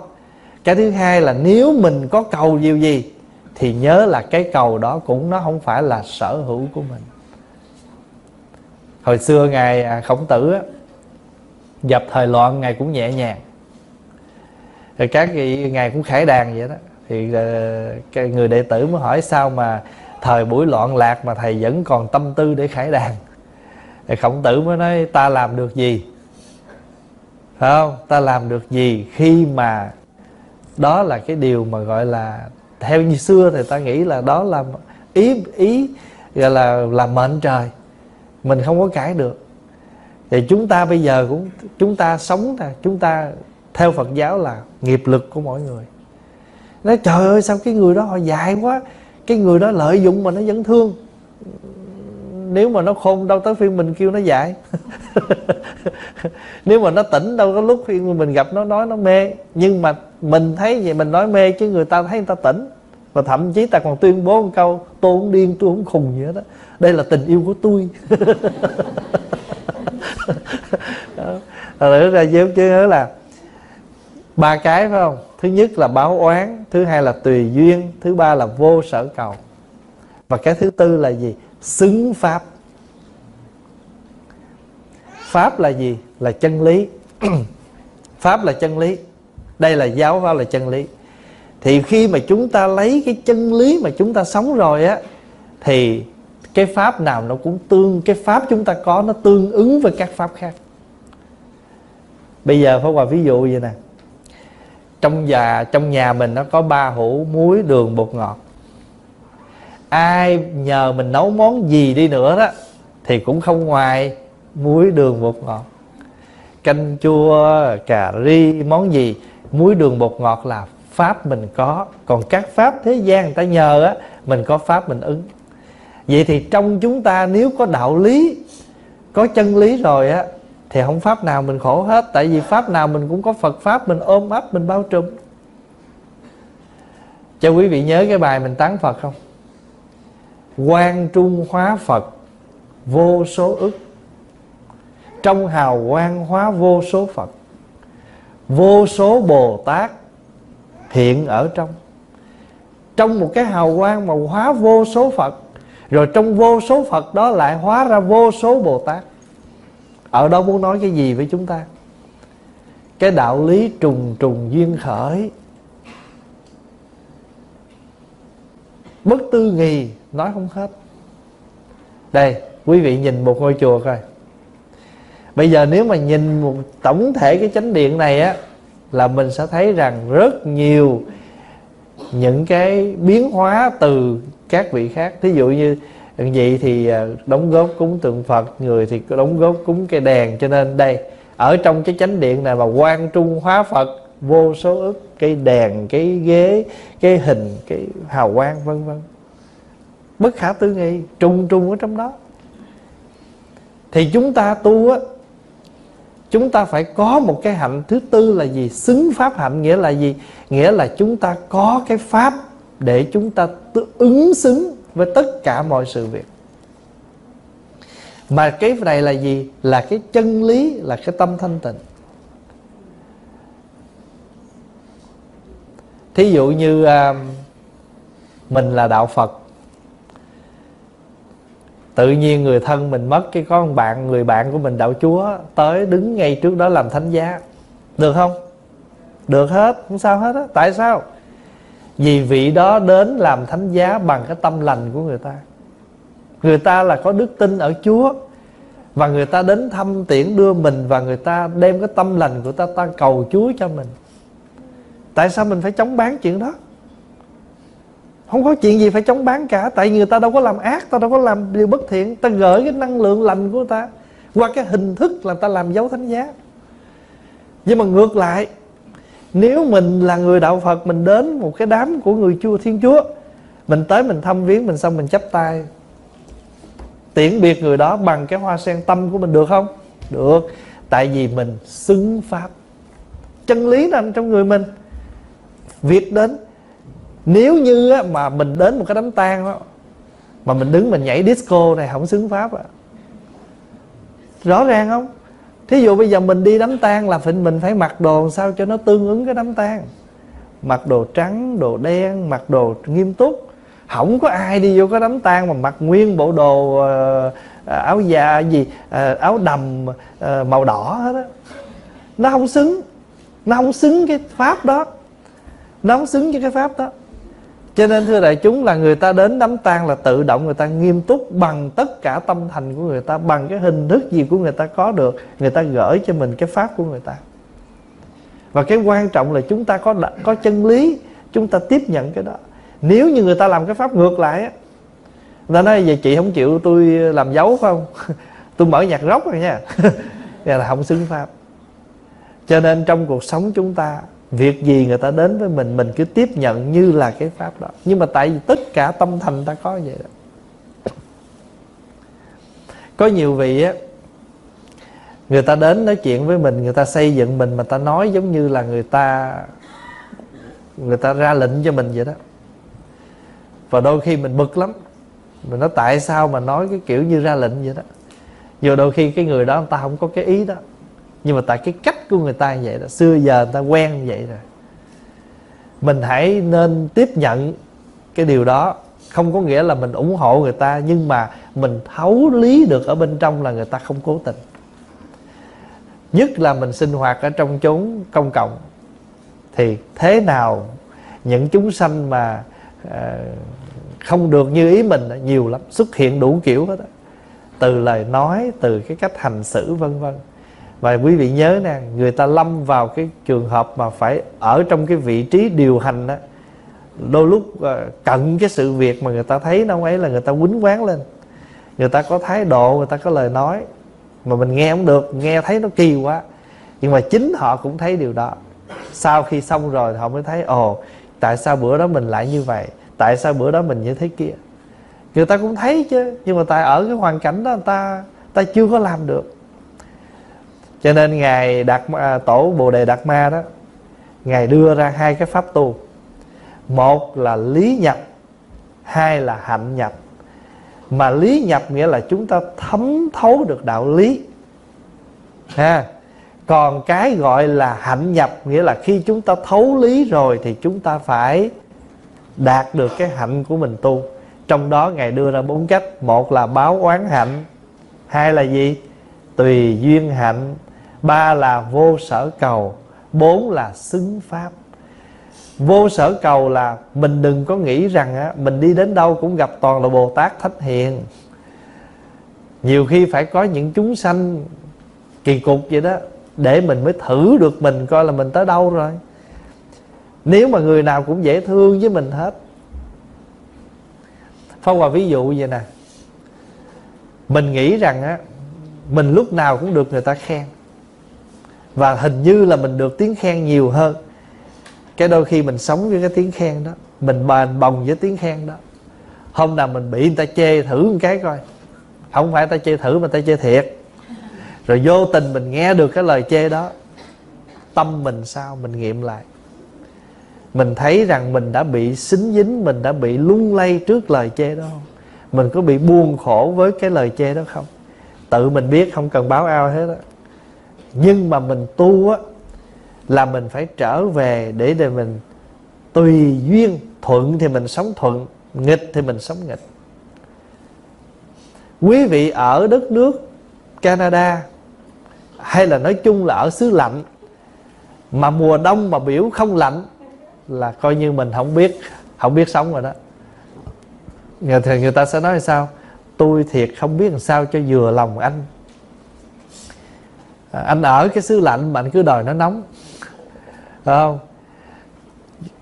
Cho nên mình tùy duyên nghĩa là lúc nào, mỗi cảnh, mỗi lúc chúng ta tùy thuận chúng ta sống. Nếu mình muốn sung sướng như ở nhà thì mình ở nhà. Mà mình chấp nhận ra ngoài rồi thì có những lúc nó không như ý mình. Đi ra đường thì buộc lòng phải gặp gió, phải không? Gặp mưa, gặp nắng, gặp bão bùng. Thậm chí lái xe trên đường thì đâu phải lúc nào đường xe nó cũng trơn tru. Phải có những lúc nó gồ ghề, nó khó. Cho nên mình mà cứ tự ý mình sống theo cách mình thì cũng không sao, không ai nói gì mình đâu. Nhưng mà lâu ngày mình trở nên quê cợt là bởi vì mình không biết ứng thuận trong mỗi nơi, mỗi lúc mình sống. Cho nên cái giáo pháp thứ tư mà Ngài Đạt Ma dạy mình là xứng pháp là vậy đó. Xứng pháp là vậy. Cho nên đó, thưa đại chúng, cái bản văn mà Quy Sơn Cảnh Sách đó, đối với tăng sĩ Việt Nam và tăng sĩ Trung Hoa đó, cái quyển Quy Sơn Cảnh Sách của Ngài Quy Sơn đó, giống như một quyển để trên đầu nằm của mình vậy đó. Mở ra bất cứ lúc nào cũng đều là những lời lẽ răn dạy. Nếu không chịu học hỏi thì trở thành ra người quê cợt. Đi đâu cũng không có ứng hợp được với quốc độ. Cho nên mình hiểu được cái điều đó, mình tới đâu mình sống mà mình đi theo những cái nhịp nhàng đó mà làm cho người ta nể.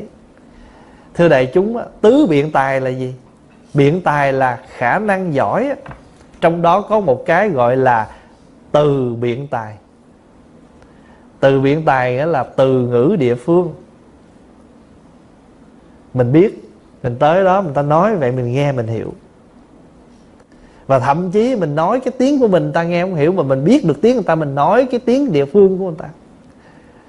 Cho nên những người mà người ta dẫn khách đi du lịch, ta tới người ta làm quen, và đồng thời người ta cũng làm vui, và đồng thời rất thiết thực dạy cho cái người du khách đó một hai câu tiếng địa phương. Chẳng hạn như chào nè, cảm ơn nè, đó. Đi taxi nè, qua Thái Lan kêu taxi là túc túc. Thí dụ vậy đó. Pháp Hòa có một bà cụ bên Canada. Bà qua bên Canada xong rồi bữa đó bà đi xe bus, mà bà không biết tiếng đi lạc nói làm sao, mà bà biết có một câu là mình là người Việt Nam Mi. Bà lên bà dỗ dai ông xe bus đó, bà nói Việt Nam Mi đi lạc. Bà quơ tay vậy đó, Việt Nam Mi đi lạc. Ông tài xế ông hiểu đó, ông chở bà ra tới cái phố Tàu ở đường 97 á, dẫn bà xuống kiếm những người Việt, lại hỏi bác sao vậy? Tôi đi lạc. Là đúng ý ông tài xế rồi. Thì ông tài xế mới sẵn sàng chở bà này về. Hỏi nhà bác ở đâu? Nhà tôi gần nghĩa địa. Mà một cái thành phố nó biết bao nhiêu cái nghĩa địa, phải không? Thành thử ra ít nhất cũng còn được chữ Việt Nam Mi. Bà cụ thứ hai đi học cái gì? Thi quốc tịch. Mà cái ông thủ tướng đầu tiên của Canada đó, ổng tên là 𝐷𝐠 Mà McDonald là cái tiệm ăn bán hamburger, bán McDonald á. Thì bữa đó người con bà dẫn bà vô thi quốc tịch, thì cái ông đó hỏi ngay câu đó luôn, hỏi thủ tướng đầu tiên của Canada là ai. Thì người con mới nhắc nói má cái tiệm gì mà mấy đứa nhỏ nhà mình nó hay thích ăn á. Ý ổng muốn nhắc cái tiệm McDonald á, mà bà chỉ cần nói được câu McDonald là bà đậu ngay thôi. Bà ngồi hồi bà nói hamburger. Vậy mà bà vẫn đậu. Tại vì cái ông kia ông biết là bà này nói hamburger là bà có nghĩ tới McDonald rồi đó. Cái người mà mình thâm lý là mình nhẹ sự. Chữ nhẹ đây không có làm coi thường, mà trường hợp này mình thâm lý là mình ứng dụng với các sự việc trong cuộc sống rất nhẹ nhàng, rất linh động, không gò bó. Quý vị để ý mà các thầy mà làm lễ với nhau đó, các thầy sẽ thể hiện điều đó. Thí dụ thầy chủ lễ ông đứng chắp tay ông tụng nè, mà cái anh thỉnh bỏ đánh trật á, thầy chủ lễ ông ra dấu liền nhịp. Nếu mà ông ngọ ông đứng bên này mà ông nhịp bên này, lấy gì ông ngọ đấy? Cái ông mỏ ông đứng bên này thì cái tay thầy phải nhịp bên này. Mà nếu mà cái chuông bên này thì cái tay thầy phải nhịp bên này, phải không? Và thậm chí á, mà thầy muốn ra lệnh, thầy muốn ra dấu là tới chỗ này ngưng nha, thầy cúi sâu xuống một chút. Cái bữa nọ thầy mới dặn cái ông thỉnh chuông nói đạo hữu lên thỉnh chuông cứ thấy thầy xá đó là đạo hữu thỉnh một tiếng. Thầy cúi thầy xá cái ông bon, cái lâu lâu cái thầy cúi ông bon, cái nãy thầy tụng cái thầy làm rớt tờ giấy. Thầy cúi xuống thầy lượm mà thầy lượm bao nhiêu á là ổng dện bao nhiêu.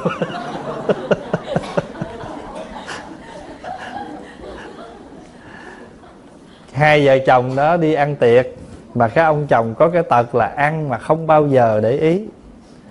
Bà vợ mới nói á, ông ngồi với tôi nghe không, hễ tôi đá chân ông cái là ông gắp miếng, tôi để ý ông nhai được rồi tôi đá cái con gà đó nó chạy sao nó dướng vô cái chân bà. Bà lo bà gỡ, bà càng gỡ chân bà càng thúc ổng ăn như khùng ở trên này. Kể một vài câu chuyện vui về đại chúng thấy là trong cuộc sống nhiều khi nó có những cái mình nói vậy nhưng mà mình không có biết ứng duyên mình sống đó, là cứ như vậy mình làm à, phải không? Đó, nhiều khi trong cuộc sống mình vậy đó. Thôi thì hôm nay Pháp Hòa gặp đại chúng, Pháp Hòa chỉ muốn thưa mấy việc. Và quan trọng nhất là đại chúng nhớ là bất cứ hoàn cảnh nào chúng ta sống đều có những khó khăn. Những khó khăn đó nó không bao giờ nó là cái cản trở mãi mãi để chúng ta không thể đi tới xa được nữa. Mà chúng ta biết uyển chuyển tùy duyên nhẹ nhàng lòn lách thì chúng ta sẽ qua được cái ải đó thôi. Tại sao trên cái mỏ khắc hình con cá? Cái mỏ để hình con cá. Bởi vì con cá nó ngủ nó cũng không có nhắm mắt, tượng trưng cho người sống lúc nào tâm cũng phải tỉnh giác. Và con cá nó ở dưới nước á, nó lòn lách vậy nè, nó rỉa những cái rong bám ở trong đá mà nó vẫn sống. Mình á, nhẹ nhàng uyển chuyển như con cá vậy đó. Nếu nước nhiều, nước cao, nó tung tăng, nó bơi lên tới mặt. Nếu lỡ nước cạn xuống, nó cũng tung tăng, nó ở dưới cái mức cạn của nó. Và vì nó mở mắt cho nên nó luôn nó sống ở trong nước. Và nó biết những cái khe nó cũng lòn lách, nó sống được. Mình đã từng sống kiểu đó. Những ngày mình mới đặt chân ở một quốc độ nào mới mẻ đối với mình đã từng như vậy. Ở đây nhiều khi mình không có sắm xe, mình đi xe điện. Nhưng mà đi xe điện cho nên bước lên đó quá trời người ta, thì mình phải làm gì? Chen chúc với nhau, miễn mình đứng ở trong chiếc ghe, chiếc tàu đó cũng chở mình tới nơi thôi. Phải vậy không? Cho nên mỗi lần mà đi vào trong cái chiếc xe điện mà đông người đó, tìm ra cho mình một pháp tu. Tìm ra cho mình một pháp tu.